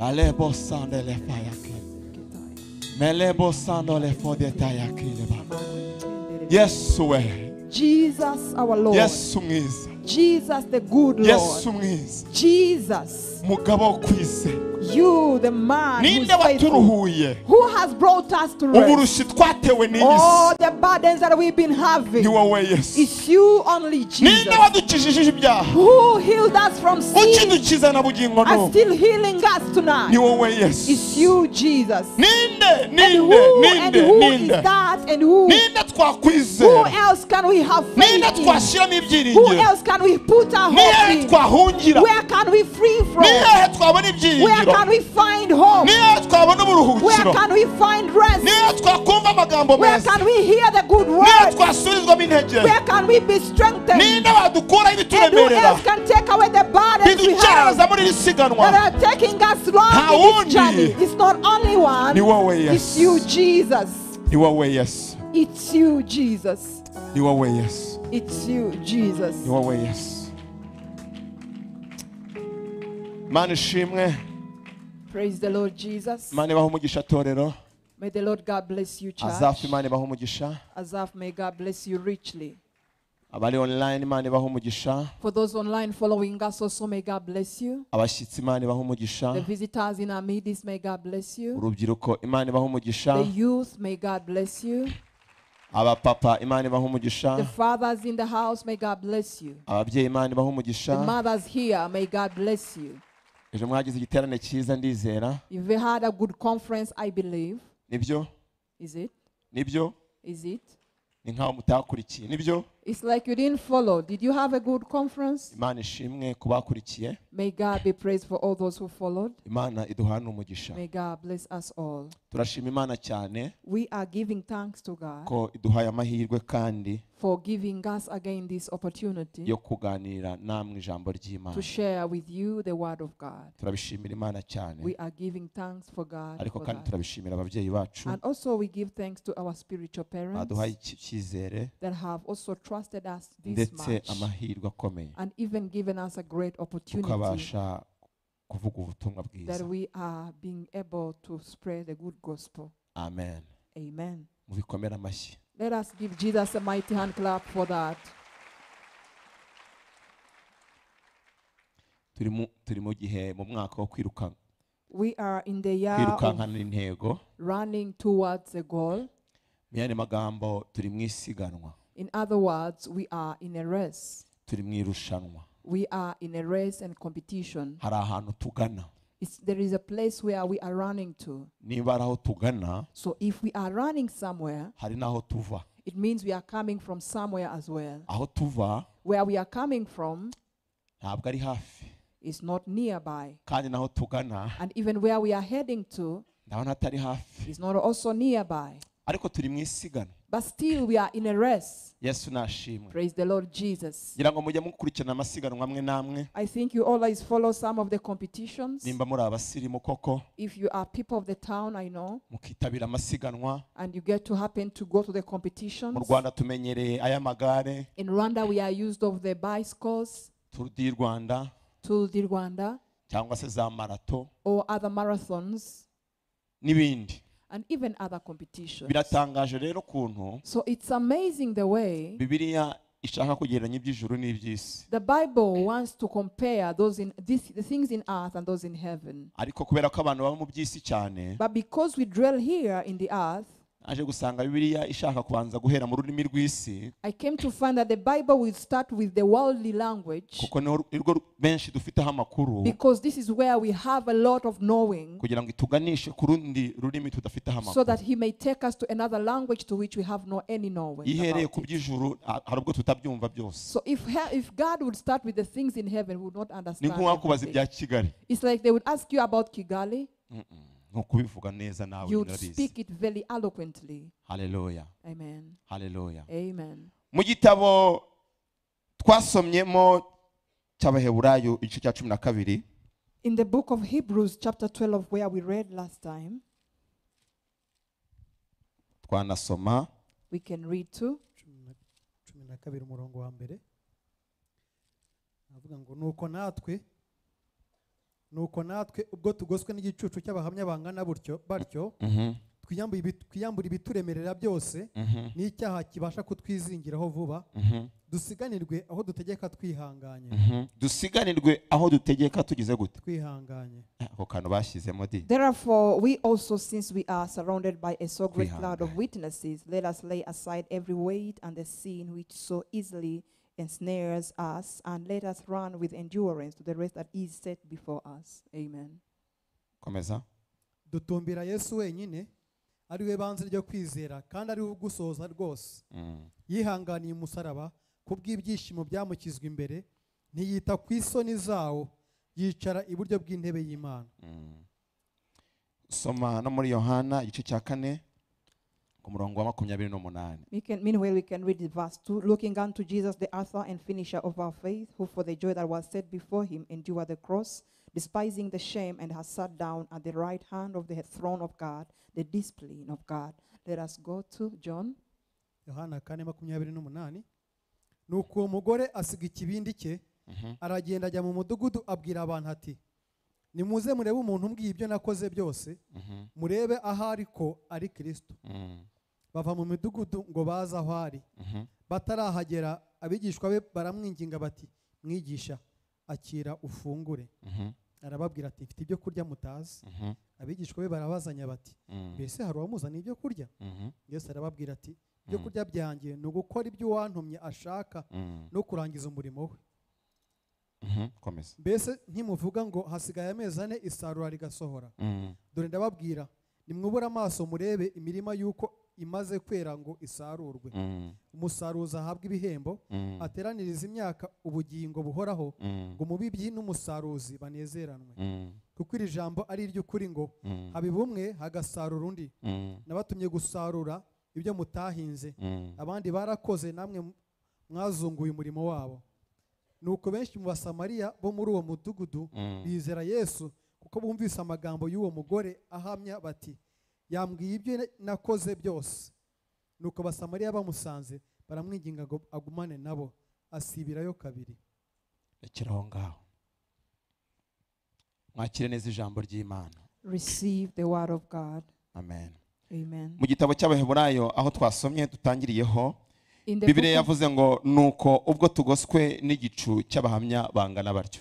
In the book of Hebrews where we started reading, it says that since we are surrounded by a cloud of witnesses. Kubera ko mwese mutagize amahirwe yo kuboneka kwa kabiri no kwa kane, ndashaka gukora gasamari gatoya. Since you didn't have a chance to be here, all of you, during the weekdays, then I want to make a real summary of it. Twaravuze ngo ukuntu iki gice gitangira biragaragara ko yari inkuru ndende isa nk'igeze hagati. We say that the way this chapter starts is like a long story has been cut short, and then we start from here. Kubera ku gice cya 11 hariho ubuzima bw'intwari zo kwizera. Because in the chapter 11 there is a long list of the heroes of faith. Abantu bagendanye n'Imana. The people who walked with God. Abantu bakoze imirimo y'Imana. The people who worked the works of God. Bashingiye mu kwizera. Basing on the faith. Bashingiye mu kwizera. They based on faith. Bagendana n'Imana. And they walked with God. Bashingiye mu kwizera. They based on faith. Bakora imirimo itangaje. And they did great works. Bahinduka intwari zo kwizera. And they became heroes of faith. Amateka yabo their past yandikwa mu gitabo. Is written down in the book. Icyo gitabo and this book turagihabwa we were given to it kugira ngo so that twiga amateka we may learn and read y'ukuntu abantu bagendanye n'Imana, of the histories of the people mu rugendo rwabo, and in their journey hahishuwe kamere y'Imana, they revealed the character of uko God, bakoranye n'Imana, the way they worked with God, nuko Imana itekereza, and the way God thinks. Bibiliya yatubwiye ngo rero so the Bible told us ngo nuko now therefore ubwo tugoswe since we are surrounded n'igicucu by a great cloud cy'urwo rutonde rw'abahamya of this long list of witnesses kandi bangana batyo, and who are multitude. mu yandi magambo, in other words, abo bahamya batubanjirije these witnesses who came before us, ibyo bakoze barabishoboje, what they did, they completed their work, kandi wabashoboje and the aracyahari. one who enabled them is still Imana there. basenze niyo Mana The God they dusenga, prayed is the God we pray. Imana bizeye niyo The Mana God they believed twizera. is the God we believed in. ngo nuko rero And so now therefore, ubwo tugoswe n'abo since bantu, we are surrounded by these people, tugoswe n'abo we bahamya are surrounded by these bahamya witnesses ineza that are y'Imana, witnessing the goodness of bahamya God, urukundo that are rw'Imana, witnessing the love of bahamya God, imbabazi that are z'Imana, witnessing the mercy of God, bahamya imirimo that are y'Imana, witnessing the works of God. dushira ubwoba, So let us not fear. dushira ubwoba, Let us not fear. natwe And we too, tuzashobozwa. we shall be enabled. Iyo abanye nabo The one who was with them, izabana so he will natwe. be with us in this Iyo journey. abatabaye The one who came to their rescue, izadutabara. who come to rescue us Iyo as well. abashoboje mu The one who isiganwa enabled them in the race, izadushoboza he will muri iri enable them siganwa. in this race as ngo natwe well. dutumbira And so we Yesu are focusing onto ngo Jesus. wenyine He only, ngo ari we banze ryo he is the kwizera. author of faith. Ni nkaho It's like as if ijuru heaven ridushyize hagati y'imbaraga is ebyiri, putting us between two powers. imbaraga ziri mu mateka Power in our past, y'itorero of the church, no mu bigwi and even the heroes by'abizeye of Imana, those who had faith in God, n'imbaraga and even the power z'umusaraba of the cross ziri imbere that yacu, is set before us, ziduha that ibyiringiro, gives us hope, zidukomeza muri uru that rugendo. strengthens us in this Mu journey. yandi In magambo, other words, turita ku mateka, we do not take on the past, turita no ku mbaraga we are z'Imana, looking on the past and also Ariko the power of kandi, God, but then too, harimo n'uruhare rwacu. there is also our role to be Bibiliya played. yavuze The ngo Bible says ngo twiyambure that let us lay ngo out ibituremerera all that is hindering ngo us, n'icyaha and even any sin kibasha that kutwizingiraho may vuba. cling on us. Ijambo twiyambure The word to lay out, biraduha inshingano. it gives us a responsibility. Abarokore So believers, hari ubwo twikuraho there are inshingano sometimes we take off our cyangwa abantu muri responsibility, or rusange people in general, tukazishyira ku and we Mana, lay it on God. tukabaho nk'abategereje It's Imana, like as if we are waiting upon kandi Imana God. nayo Yet idutegereje. God also is waiting upon Twaravuze us. ngo So we say hari igihe abantu bategereza that there are Imana, times people are waiting on Imana God ibategereje, when God is waiting on bategereje them. ubuhanuzi, They are waiting for prophecy. Imana itegereje bategereje ko bagira icyo when bibwira God is waiting for them to act. twiyambure So let us lay off all ibituremerera that is hindering us n'icyaha and even any sin kitwizingiraho that may vuba cling on us. twaravuze ngo So we said ntabwo twese turemerewe that we are kimwe not having burdens the hari same ibintu way. biremereye abantu There are some things which are burdening mu people byiciro in bitandukanye different categories. bimwe And some of them, ntibabifiteho they control have no any control about ntibafite it. imbaraga zo They don't have the kubyikuramo power to take them out. batsikamwe n'imbaraga They are so z'umwijima burdened with the powers of twatanze darkness. urugero And so we gave an rw'umuntu example uboshye of a person who is bound kandi ubuzima bwe and their life buzirikiye ahandi is hantu bound in some place. kubera ko ikiziriko So because the rope kiboherwa ahantu habiri is put in two places, abantu baragiye people went to cyane cyane amatungo cattle, magufi people who reared short usanga cattle, ihene you find a goat bayizirikira ku giti when they are putting it on a ikindi tree, kiziriko and another rope kiri mu ijosi ry'ihene is in the neck of the goat. ihene ubwayo The goat itself, ikaba idafite ubushobozi it has no powers bwo kwikwira mu to kiziriko take itself out of the rope. mbese iyi hene So this goat, nayibwira ngo can I tell it wahene we that you goat, iyambure take off ibikuremereye all that is burdening you, ikuremo take it off icyo kiziriko that rope. yakubwira ngo It can tell you wishinyagurira that do not joke with twatanze me. urugero You gave an example rw'umugabo of a man wabaga mu gihugu who cy'imagadarena was in the nation of wari Magdalene, warabashwe n'imbaraga who was bound z'umwijima by powers of darkness. bibiliya iravuga ngo And yabaga so mu the ngwa Bible says he lived in the ngo tombs. yikebesha He amabuye would cut himself with ubuzima stones. bwe bwarataye His life agaciro was so mu lossless maso ya sosiyete in the face of the society. byagezeho So it came to a point hejuru yo kubohwa on n'umwanzi top of being bound by the n'abantu devil, bamuzanira and ikindi even kiziriko people brought another bondage kugira ngo bamubohe inyuma that they may tie him up abaha amahoro and he give them ariko haba peace. ikibazo But then there was a kubera problem ko uwo muntu because of this person. yari abohewe He imbere was bound inside. yari abohewe He imbere was bound internally. bimuhesha So it imbaraga gave him the zo power gukontorora inyuma to control the outer things. turavuga ngo So we say satani that the devil yaboshye abantu imbere bounds people inside. yaboshye imitima He y'abantu bounds the hearts of niyo people. mpamvu n'inyuma And that's why even abagiraho outside, control he has control over them. byahereye imbere He started inside. imitima yacu Their hearts then, irimo irarwanirwa n'imbaraga they are z'umwijima fighting by the powers of darkness. birashoboka ko It is possible that ujya wambara ukaberwa you may put on dress ukajya muri smartly miriwari and you go in your ukavuga ngo mirror nta and kiziriko you saw, I cyamboha have no any rope. nta kiziriko cyamboha There's no any rope that can bind miriwari me. yawe disi So your mirror, my dear, ntiragira ubushobozi bwo kukwereka it umutima has no powers and authority to show you niwibona muri the miriwari heart. ukabona eta y'umutima wawe If you see in the mirror and look on the situation of your kugutira iyo miriwari. heart, then I'll come to borrow that mirror from ikindi you. namenye Another thing I've come to miriwari know zinanatubeshya is that even the mirrors lie to us. iyo uhagaze imbere ya miriwari When you stand before the mirror, wambaye imyenda iriho amagambo when you put on the words with uzi ko utabasha clothes with word, kuyasoma you cannot read the words.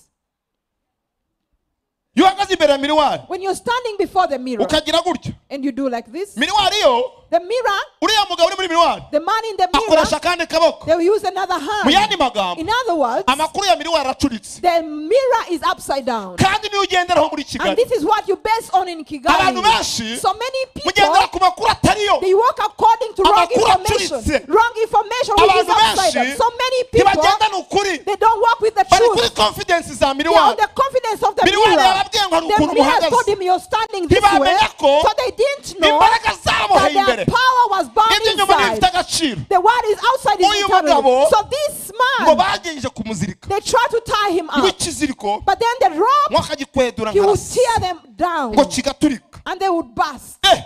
What? ibyo bintu yesu abibonera kure So Jesus saw this from ngo afar ategura uruzinduko and he prepared a ngo ajya journey mu gihugu and he cy'imagadarena went into Magdalene ngo yambuka and he inyanja crossed the sea.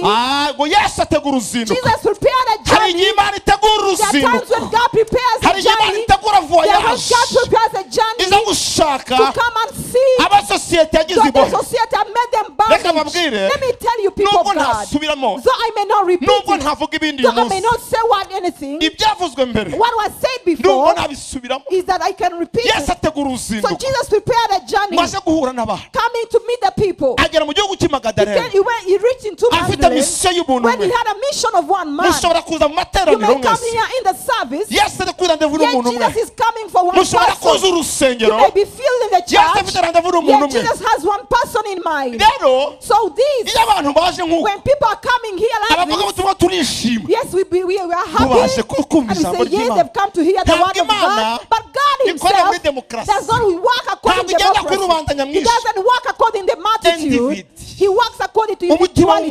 The heart of one man, God seeks one man. So he leaves what is valuable, and then he comes to seek one man who is lost. So he left heaven, and he saw that it was not something to hold. Because of being a child of God, he said, I must come to seek the lost sheep. So Jesus, when he got to Magdalene, so he was, the situation had revealed itself. And then what was happening? He has a revelation of what is happening in our cities. So why am I saying this? When we are in a race, and you don't know what race you're running, you're always in defeat. So this man, when he saw him from afar, he ran to him and he bowed down before him. He said, what do I have with you, Son of God? Jesus had known the situation with him. When Jesus looks at you, he knows what is inside you. When Jesus looks at you, he knows what is using you. There are people we see like as if they have a zeal, to just have a zeal to make us confused. But then Jesus is brought by your zeal in God. And since if you don't want to be seen, when Jesus looks at us, he sees us all of us, behind and in front. And then he saw that it's only one man they are speaking to. He said, who are you? He said, what?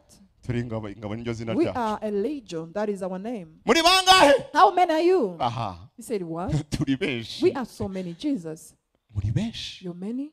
In one man? Within a man, one man is full of a legion of demons. So they say, he said, if one man can be filled or possessed with hell, and it possessed with demons, so it is possible as well that you can also be possessed by the Spirit of God. It is possible that God can be filled with you. If one man can host whole hell, because it can dwell in man, so it is possible that you can also host heaven. If one man can become a dwelling place of demons, it is possible that this man, also you can be a dwelling place of the power of God. So church of God, it is possible to serve God. It is possible to own God in you. It is possible to be led by God. It is possible to believe in God. It is possible to walk with God. It is possible to lay off our weight. So when Jesus came to him, the demons had to introduce themselves to him. And then he found them when there are many. He found them when there are many. There is something that happened. So they cried to him. They say, we plead with you. We beg you, Jesus, do not kill us. The death of this which is bad. But please seek a place to put us or send us. But then we ask you, Jesus, that do not take us away from this nation. Do not take us away from this nation. They didn't say, do not take us away from this man. So their mission was not this man. Their mission, it was the nation. So the demons that you see in people, their mission is not on these people only. They have a mission of a long time that brings down nations. So the demons, they are asking Jesus, they are negotiating God and nation. When the believers, you are negotiating with shoes. You are asking God 3 days prayer for shoes. But the demons are asking for a nation. Other than we are asking for garments. But they are asking for a nation. Others you're asking for a visa. They are asking for a nation. You are just beautifying yourself. And that's why people, there are sometimes they become surprised. And the nation is filled with darkness. Why? Because they were not in according to the meetings of God. And get to know what are the plans of the throne of God. If you find that the nation, if you find the demons are not asking for God, you change your prayers and ask God the nation. The amazing thing most, they said we, ntudukure muri iki gihugu. Do not cast out us of this nation. Our mission is not this man, but this nation. It is this nation that brought us. So Jesus said, okay, nations, there are some things they are not aware of, because the intelligence levels, they always seek the criminals, but then they never know where the dwelling place of demons is. And where it is, their mission is to bring down nations.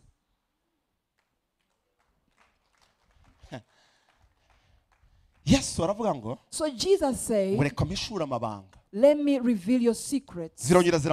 So again they requested him, just help us and send us to those pigs. Jesus said, which ones? He said that those men there. So Jesus accepted. So Jesus, is he a greedy man to bring to the loss of the investors? Did Jesus come to put to a loss of investors? So why that gives a demon their authority to ask for those things? So why reason that brings the demon the power over your home? What gives the demon the power over your children? There is a gate that brings in the enemy in the lives of people. There is a gate that has brought the devil in the nation of Mangla. So when Jesus saw the pigs, and he knew where the pigs came from, and then he accepted. They went into the pigs, and the pigs then went into the sea. Why is this? Because this wealth, it was going back to where it came from. And the investors, they are seeking wealth from hell, and the devil gives them medication, and they gave a victory that they should do over this fear. And we are so pleased. The investment is rapid in the nation. Yet in heaven, they are in an operation to bring and size the nation. And in heaven, they are in an operation to use money. So the church, you are sleeping, and your money, you don't know where you're investing. But then the money is coming from hell, and is sponsoring the actions in earth. The investors, they are standing on the benefits of darkness. And this they had possessed this man, they had made him a sacrifice. So many people, they are sacrifices of others. They are sacrifices of investors. In the cities they are living in, they are living a life they have no control. What happens to them they don't understand. They are so bound by powers. And so Jesus, he sent away the demons, and the man came alive. And then the shepherds went running, and they brought their people, and they said, and so when they would see the man, they would see he's a good man. He's taking the dust away from his clothes. He said, how come this had come to me? Yet he has spent years in the tombs. There are people who are living there. What they are doing they don't know. I love that Jesus, he remembered these people, and so he took away all those powers, and then he delivered him.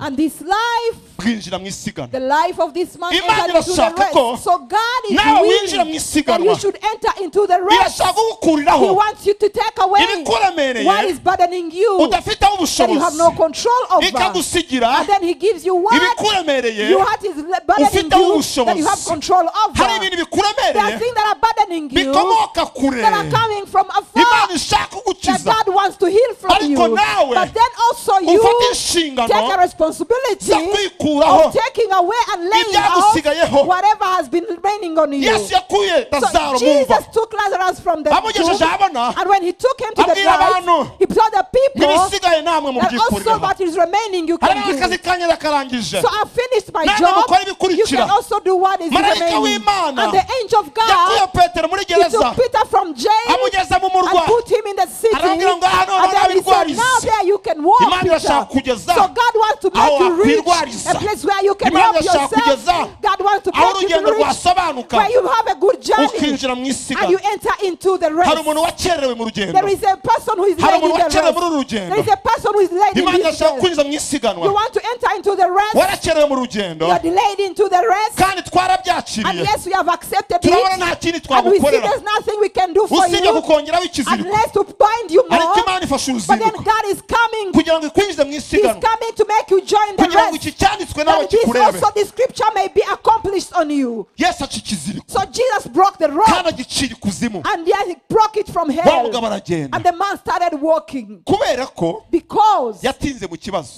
he has spent long time in this problem. hari ikindi yasigaranye So there is something else he remained iki kuzimu with. cyaracitse The rope in hell got broken. dufite abandi bantu So we have other category Ni of people. abarokore. They are believers bahuye indeed. n'imana They have met God ibakorera umurimo and he has done the work for them ibacira ikiziriko and he has broken the rope. ariko But then igicira he ikuzimu has broken it from hell. ibasigira icyo mu ijosi And then he left them with this one kuko in cyo the gisaba neck. resiponsabirite y'umuntu Because it requires a responsibility or a role of icyo person. rero abantu benshi So barakigendana this, we walk with it alone. nubaha urakicaranye And even here you're seated with it. kandi umeze And nk'umunyamudendezi you're like as if you're in liberty. ariko satani yagushatse But when the devil seeks you, akanagira ku he kiziriko just steps on that nubwo rope. waba uri mu giti Though you may be up in the tree, urongera ukamanuka. you come down. mujya mubona abantu You bazamurwa always see people who are brought satani up, akanajya ku and kiziriko when the devil steps on the rope, they are bakamanuka brought down completely. barazamuwe They have been brought bibagirwa up, kwiyambura and they forgot to take off ibindi the rope. bibaremerera All that is biting them, ibindi all bibaremerera the way that is hardening them. bwana asifiwe Praise the Lord bwana Jesus. asifiwe Praise the Lord ese nta Jesus. kiziriko wakikuraho Can't you take any rope away from ese your neck? ntiwafata icyemezo Can't you take a decision Kuva mu this kuva uyu morning? munsi Yes, and say starting now, sinzongera kurangwa I n'amacakubiri will never again have ese divisions ntiwafata within you. icyemezo Can't you take a ukavuga ngo decision uyu munsi and you say from now, uyu musore ntazongera kwinjira iwanjye this man will not enter my house ese again? ntiwafata icyemezo Can't you take a decision ukavuga ngo uhereye uyu munsi and you say starting from now, fashe ibyemezo I'm taking these decisions? abantu benshi bakunda imana So many people love God so much. ariko abantu benshi batinya igihombo kigendana no guhinduka But then a lot of people fear the loss that goes Iyo uhuye along n'Imana, with surrendering to God. When you have encountered intambwe God, ya mbere si uguhinduka the first step is not to change or ni transformation. uguhindukira The first step is to turn. iyo wamaze guhindukira When you have turned, utangira procedure yo you guhinduka start the process of transformation. murashaka guhinduka mukirebayo So you want to change Murashaka when you're guhinduka still mukiri i facing. Damasiko. You want to change when you're still murashaka going to guhindukira Damascus. mu nzira ijya i damasiko You want to change on the way to Reka da! Damascus. No, that is Ikintu cya mbere impossible. Imana igukorera, The only thing God does iguhindurira first, inzira. He will change your Niyo way. mpamvu And that's hari why icyaha there kikwizingiraho is vuba a sin that is clinging byarakunaniye on you. kucyiyambura You cannot take it off from mu you. nzira ijya i In damasiko the way to ntabwo Damascus, byashoboka it is impossible ko wahindukira that you may turn. bisaba kuyitera It umugongo requires you to Imana take ikaguha back. ikindi And cyerekezo then you change muri icyo direction. cyerekezo And in that niho utangira direction, urugendo rwo guhinduka then there's the journey to tukiyambura transformation. ibikuremerera That that is ukivanamo waiting. kamere Oh, that is ukivana mu you busambanyi take yourself from urashaka fornication. guhindukira hagati You y'inshuti zawe want za to kera turn between the friends you had a long time urashaka ago. guhindukira ku mugabo You wakwinjiye kera want to turn to the man who has been with you for a long time. ko hari basi twazaba bagarukira amana You say, maybe I'll come back later. tube twigumaniye Let us be together. tube twigumaniye Let us stay together. erega icyo yose ashaka ni umutima Yes, the only thing that Jesus Ibindi needs is ntacyo my heart. bitwaye. Everything else is, there is nothing wrong with it. Oh. Oh, that's so sad. hari n'abandi And there are other people. babohoreye ikuzimu Yes, they have been delivered from hell. biyamburiye ikiziriko They have taken off the rope. aha nta kimenyetso cyerekana kubohwa bafite Yes, they are standing. They have no anything showing they are ariko kuko bound. batinze mu kibazo But now because they took time in this problem, bahora bikanga ko baboshye they are always feared that ntibatera intambwe they are being bound. yaba kutagenda They can't make a step. They are just static in one place. ese twarabaho yaba We say, kudacuruza hello, you're not making business. ese nabigerageza bigakunda Can I try it and it's possible? nibabaye inyuma They are not bound out, babashwe n'abaringa but they are bound by just a cloud. They are bound by nothing which is not there. They took a hen from Butare. When it was bound by its feathers. When they got to Kigali, they took away the rope. And then they found the hen was already positioned in that position. He said, maybe they will cut my throat. Now, because of taking long in the problem, so you have taken the form of that problem. You still go and you didn't know that Jesus can make you straight. And when you are folded, you see everything folded. And you see, oh, people are like this. No, that's not how it is. All people are not like that. All people are not bad. And all people are thieves. If you have 1 million, you say you never know these people. How come you can't hear me? You see people and you think they are thieves. That is the robe that was with you. That is the outcome of being in the problem. All people you think are thugs. When they are paid, they think all people know. So that only itself will make you sin. Have you ever seen a person who God has come? They can go to the shop. And they buy a donut and they put it in their pocket. And for those in the bank, they see oil in their pocket. And they see our boss, where did the rain hit you from? That is a wound of poverty. People who are born in poverty, they grow in it.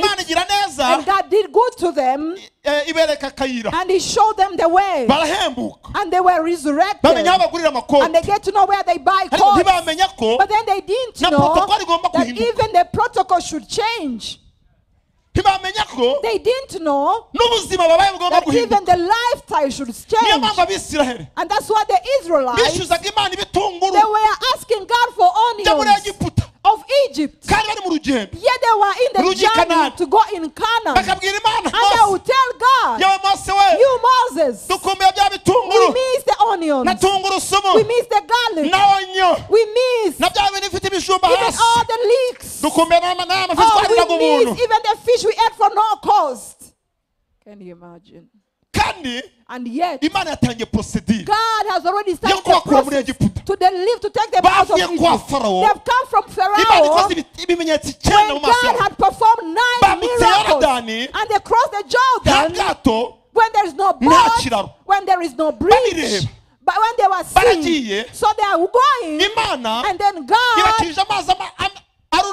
He has healed the water of Mara when they are seeing. And then God continued. He brought manna when they are seeing. And after that, and they had a rumble of people among them. And they started complaining. And they also, it reminded them, they also started complaining again. And they forgot the manna. And they asked God the meat and fish they ate for nothing. And say, God, we are dry.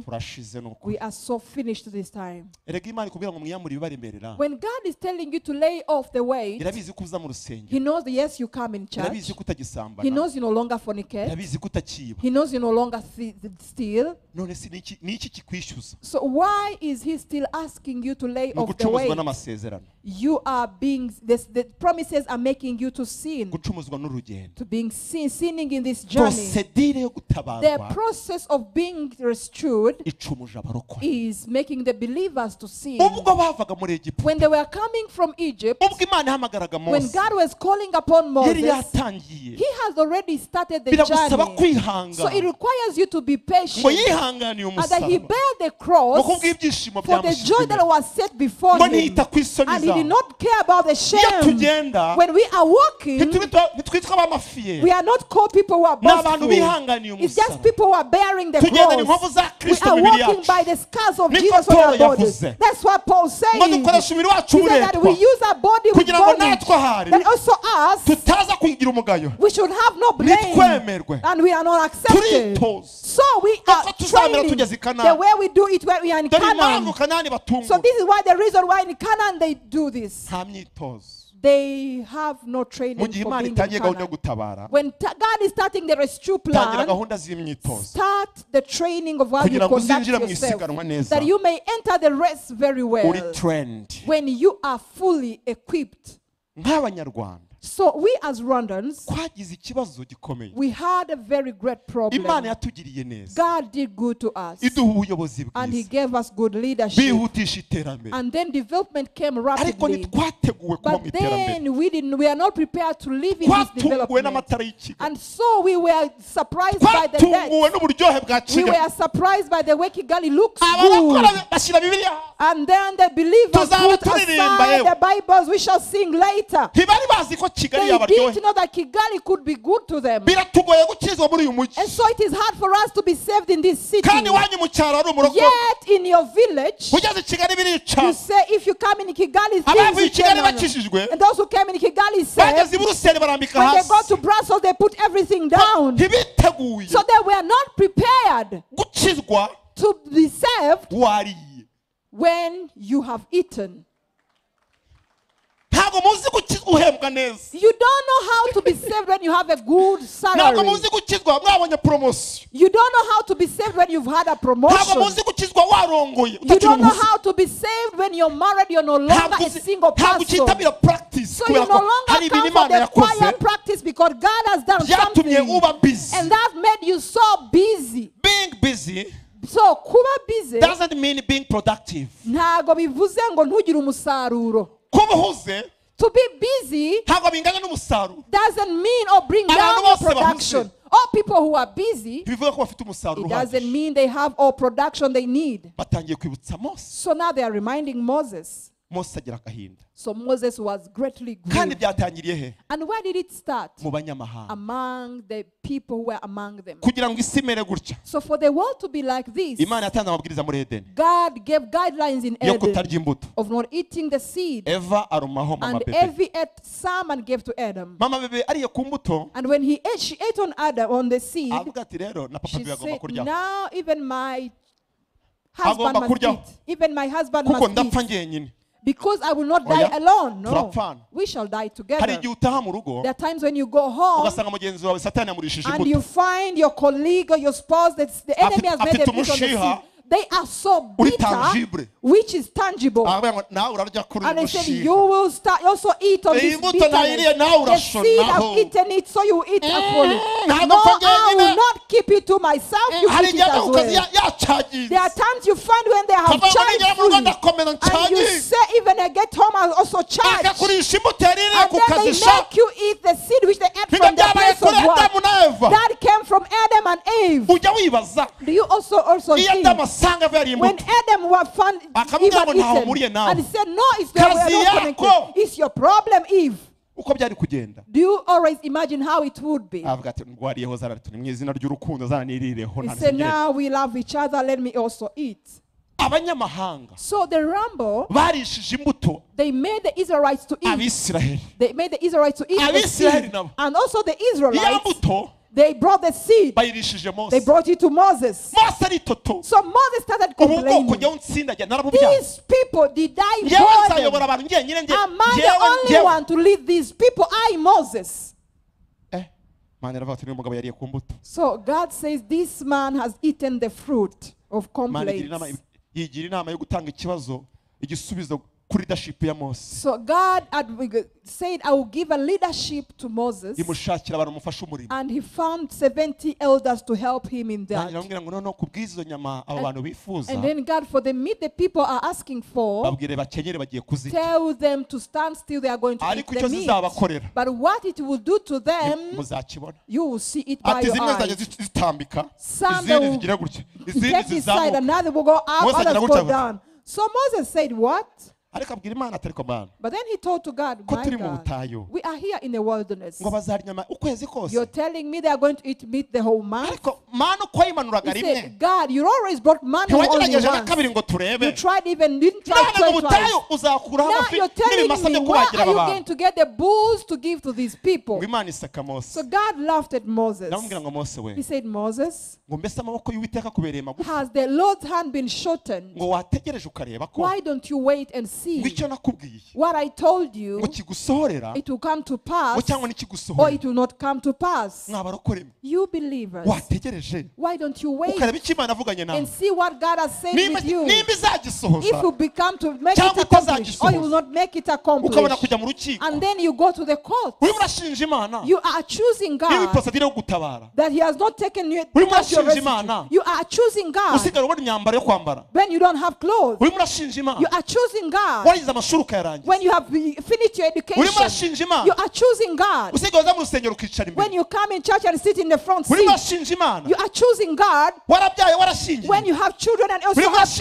grandchildren. Imana. You are choosing Ngo God warumye. that you are Ngo nta dry. cyo Imana yakoze. There is nothing God has Nawe done. igejeje ikora. When He has worked, Mwacishije make. why don't you come down? Tukitonda tukayisenga. And then we pray to Him Tukayihamagara. and we call upon Him. Tukiyambura. And then we lay Ibyo off Kigali cyangwa all the iby'Uburuseli things in byaducuma. Kigali or in Brussels that are Ibidukereza bothering mu us, rugendo. that are hindering us in Tugakaza this journey. imyitozo. And then we start training. Umugabo w'umwatlete A man who was an athletics, witwa Usain Bolt. he was called Usain Bolt. Ari mu bantu bafite agahigo ko hejuru. He's among the men who has a Ko very kwiruka high metero rate ijana. of running 100 meters Na metero 200. and even 200 meters. Yiruka miles per hour 28. He runs 28 per hour. Yiruka amasegonda 9 n'ibice He 55. runs 9 seconds with 55 seconds. Umukurikiye n'umutaliyani. And the second one is an Italian. Yitwa Jacobs. He's called Jacobs. Yiruka amasegonda 9 He runs 9 seconds n'ibice 68. with 56 seconds. Usain Bolt yari yaravuze ngo So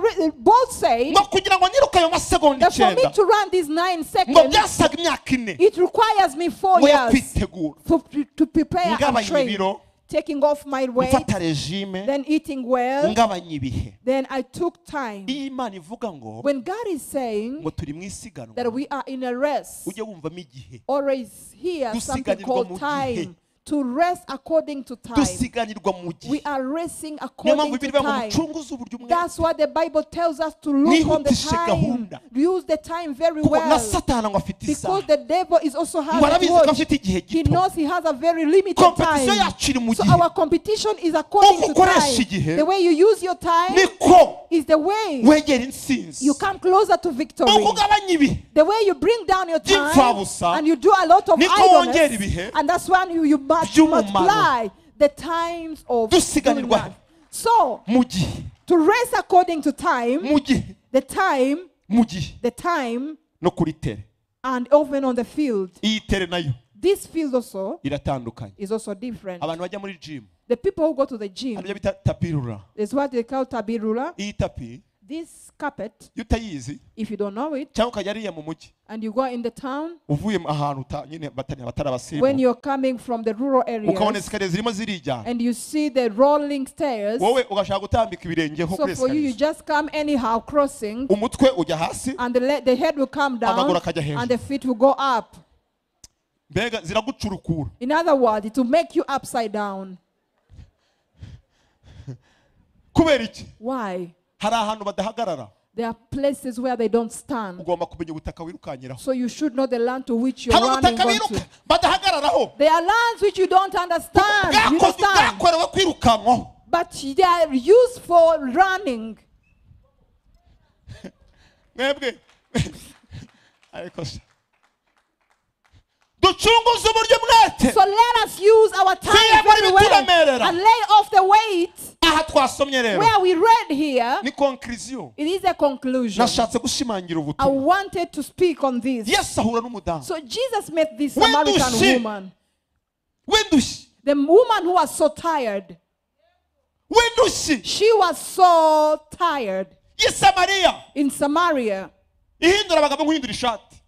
in Samaria, she would change men like the one who changes ariko the nawe shirt. si we. But it was not because of her. hari igihe satani akubeshya There are ubuhungiro times when the devil lies to your residue place ukidekarara nk'impunzi. and you declare yourself as a refugee. yakubeshya ubuhungiro. When he has lied to you that it is a residue umugore place. yahinduranyaga abagabo. So this lady would change men. uwa rendi aba atandukanye n'uwa samudi. And the one on Monday was different from the one on Saturday. hari uw'i kigali n'uw'i dubayi. And there is one from Kigali and the one from Dubai. bafite ibibazo They have problems. barabihungira mu byaha. So that people have problems are running naje to sin. gusanga So I came to find hari abantu ibyaha bitungiye They are- muri iyi mijyi. there are people who sin is making them leave. aravuga ngo pasiteri uyu muntu anyishyurira inzu. He said, Pastor, this person pays my rent. Anzana ku rusengero akandepoza. They bring me to church and leave me None ngo there. mureke. And now you're telling me to leave them? How am I going to come to None church? se uzishima kuba mwambaye amakote twambaye ubushwambagare. So are you going to be carrying after me? None ko mutita ku isoko yaho biva. So you don't care the source of where it is coming from. Satani yamubeshye ubuhungiro. So the devil has lied to them that they are rescued, and they declare themselves as Uwo refugees. Yesu yamutegeye So this Jesus was kw'iriba telling, rya Yakobo. and then he waited for her on the Ngo yiyumvishemo ko agomba kunyura on i the well of Samariya. Jacob. So when he had one in Samaria, Ngaravuga ngo reka mpfe kwicara kuri iri riba. he said, let me just sit on this well. Le hasard du ciel. C'est l'opportunité de l'humanité. Ngo Kafaransa rigiye gatoya kaza. Nkumva ndakavuze. Ngo apfa kwicara ku iriba. So he just sat on that well. Ngo apfa kuhicara. So when he was sitting there, Indushi nayo ipfa kujya so kuvoma. this lady also came anyhow to fetch water. Amariba ni menshi. Wells are many, N'indushi ni nyinshi. and even the people were Ariko tired amariba and many. yose But then all ntabwo wells, Yesu ayicayeho. Jesus does not sit Hari there. iriba There is a well wahuraho n'Imana yawe. where you may meet God. Hari igihe haba coincidence. There are times when a coincidence Hari igihe ibintu happens. bihura. There are things when things collide. Bigahura n'uko ugiye. And they collide with you when you're Bigahura going n'uko there. uje gusenga. And they collide with you when you're coming Kandi uri to umuntu church. Satani yabeshe Yet you're ubuhungiro. the person the devil has lied to you. Wivurugutaga mu byaha bya. You were just in sin Byarakunaniye. when they are so binding and so bound to you. Yesu yaramaze kwiyadapta. And so Jesus adapted Kubera himself guhinduranya imijyi. because of changing cities. Amaze kumenya ururimi rwo mu mujyi. And then he knew the language of the city. Sister amaye kutuziza. He said, my sister, why don't you give me water? Yamwise utuzi. So he called it water, Kugira ngo akore akantu kagaciriritse. just not to make it something minor. Kwego. He said, what? Kuko uri umuyuda. You are a Jew. Aba ndi I umusamariya. am a Samaritan. Usabye amazana. How come you asked me of water? Wari uzi umutipe ukwatsa amazi. Jesus said, I wish you knew the cowboy Ngo wari asking you for kumutwe water. twawe dushira. Then you would give me that water which Wakaguha is amazi finished, and he will y'ubugingo give you adashira. eternal life which does not get over. Yumvishe kudashira. So when she has something that Yumva will not n'ikigega get kigiye over, iwe. she faces something that is measuring the weight Ese in her. wanyiza umuruho wo So she kuvoma. said, please, can you take me? Watumaye.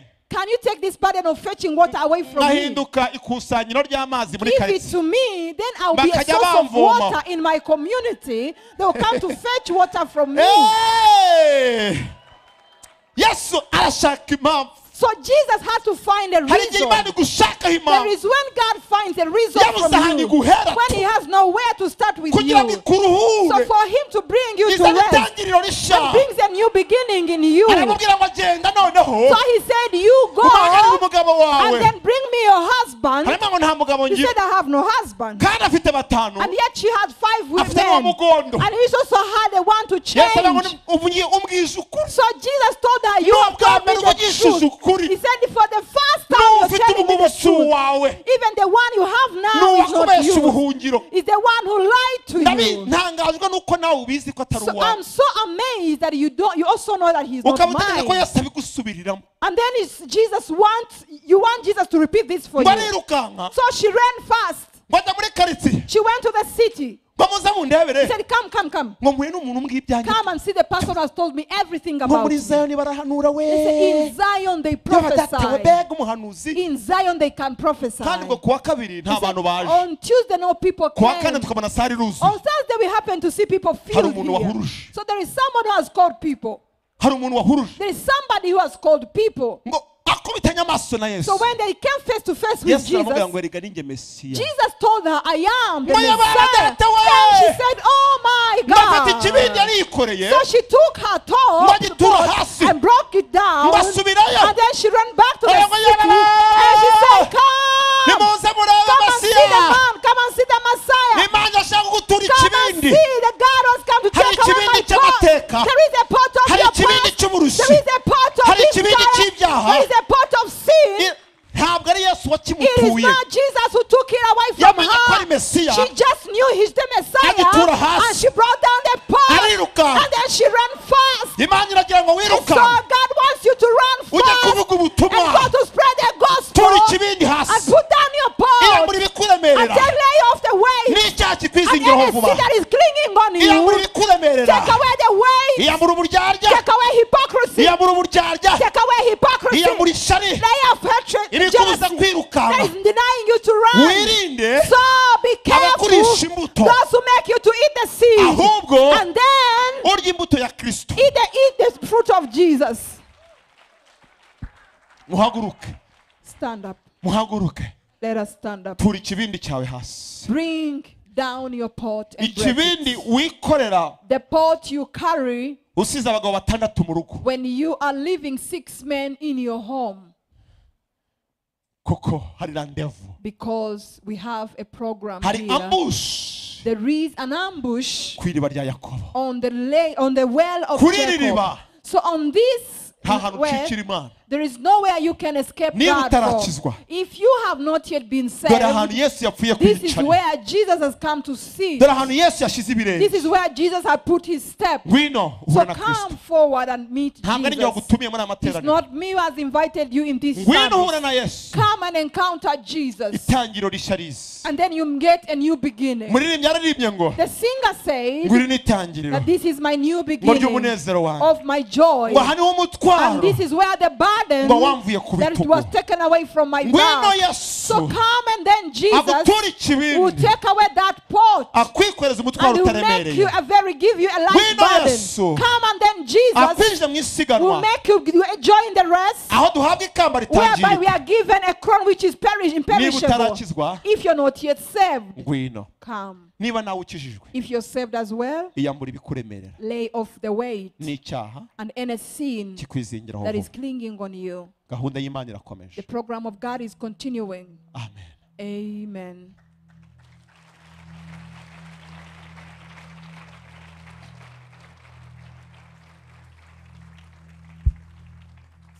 Niba utarakizwa, You're not yet saved, we are waiting. mu gihe ngiye gusengera abandi, As we are praying for the others, wowe usigare uzangaha you uhure na may Yesu. remain Aya behind mahirwe and come ntahoraho. and meet Jesus. This is not an occasional Aya opportunity. mahirwe ntahoraho. This is an opportunity which comes Ngwino once. waguye muri ambush. Come, you are in the ambush of Jesus. Yesu Jesus, yaragutegereje he has been waiting for you ku iriba on the well rya Yakobo, of Jacob, ku iriba ryo kwiyemeza, on the well of ku determination, iriba.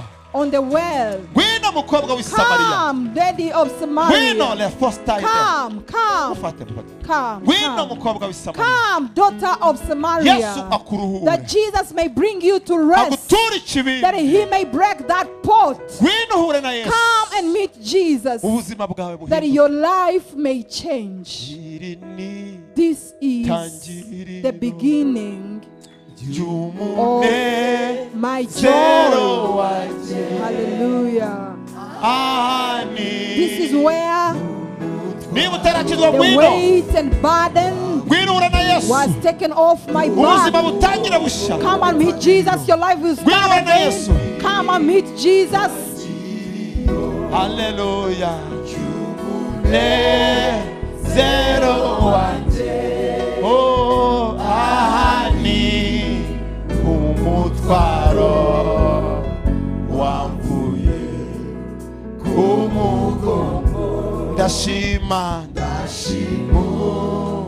umusaraba wa Yesu, ndashima yamba nziza, ariko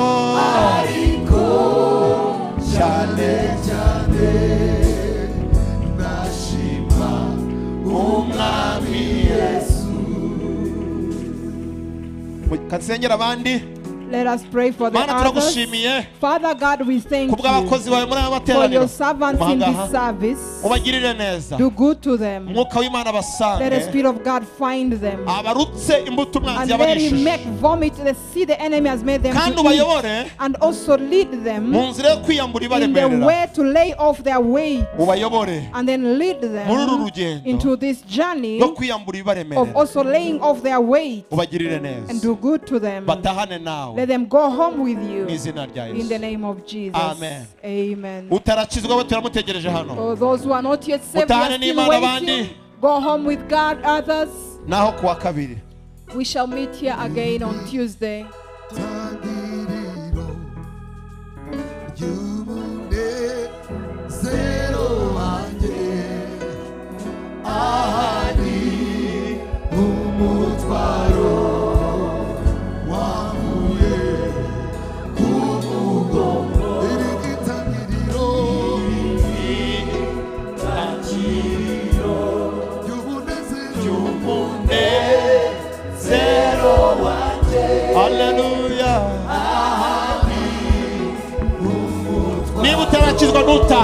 You're not yet saved. Do not go back home. Come and meet Jesus.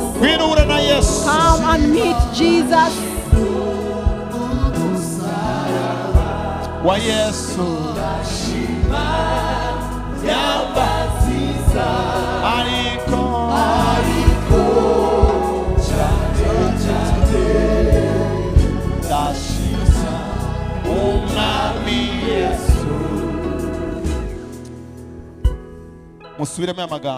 Repeat after me. Even those following us online, you may repeat after these words, that you may receive the Lord Jesus as your Lord and Savior. You say, Lord Jesus, I have heard your word, and it has chosen my heart, and so I'm defeated. I've come to surrender to you and to follow you. I allow to become your own child, and also to become your own daughter and son. Change my past. My name, take it away from the book of death, and then write it in the book of life. Give me a new life because of your goodness. Give me a new beginning because of your mercy. In the name of Jesus. Amen. Father, support your children in this new journey they started. Support them and strengthen them. Take them out of sin. Take them out of weakness. Let this be a new beginning of their joy. And let this turn into where the burden is taken off from them, and give them a new beginning, a new lifestyle in Jesus Christ, Lord. Amen. ndagira ngo mupapuro inyuma yanyu mwicare hariya baganirize babafashe bigende neza. Imana ibahe umugisha.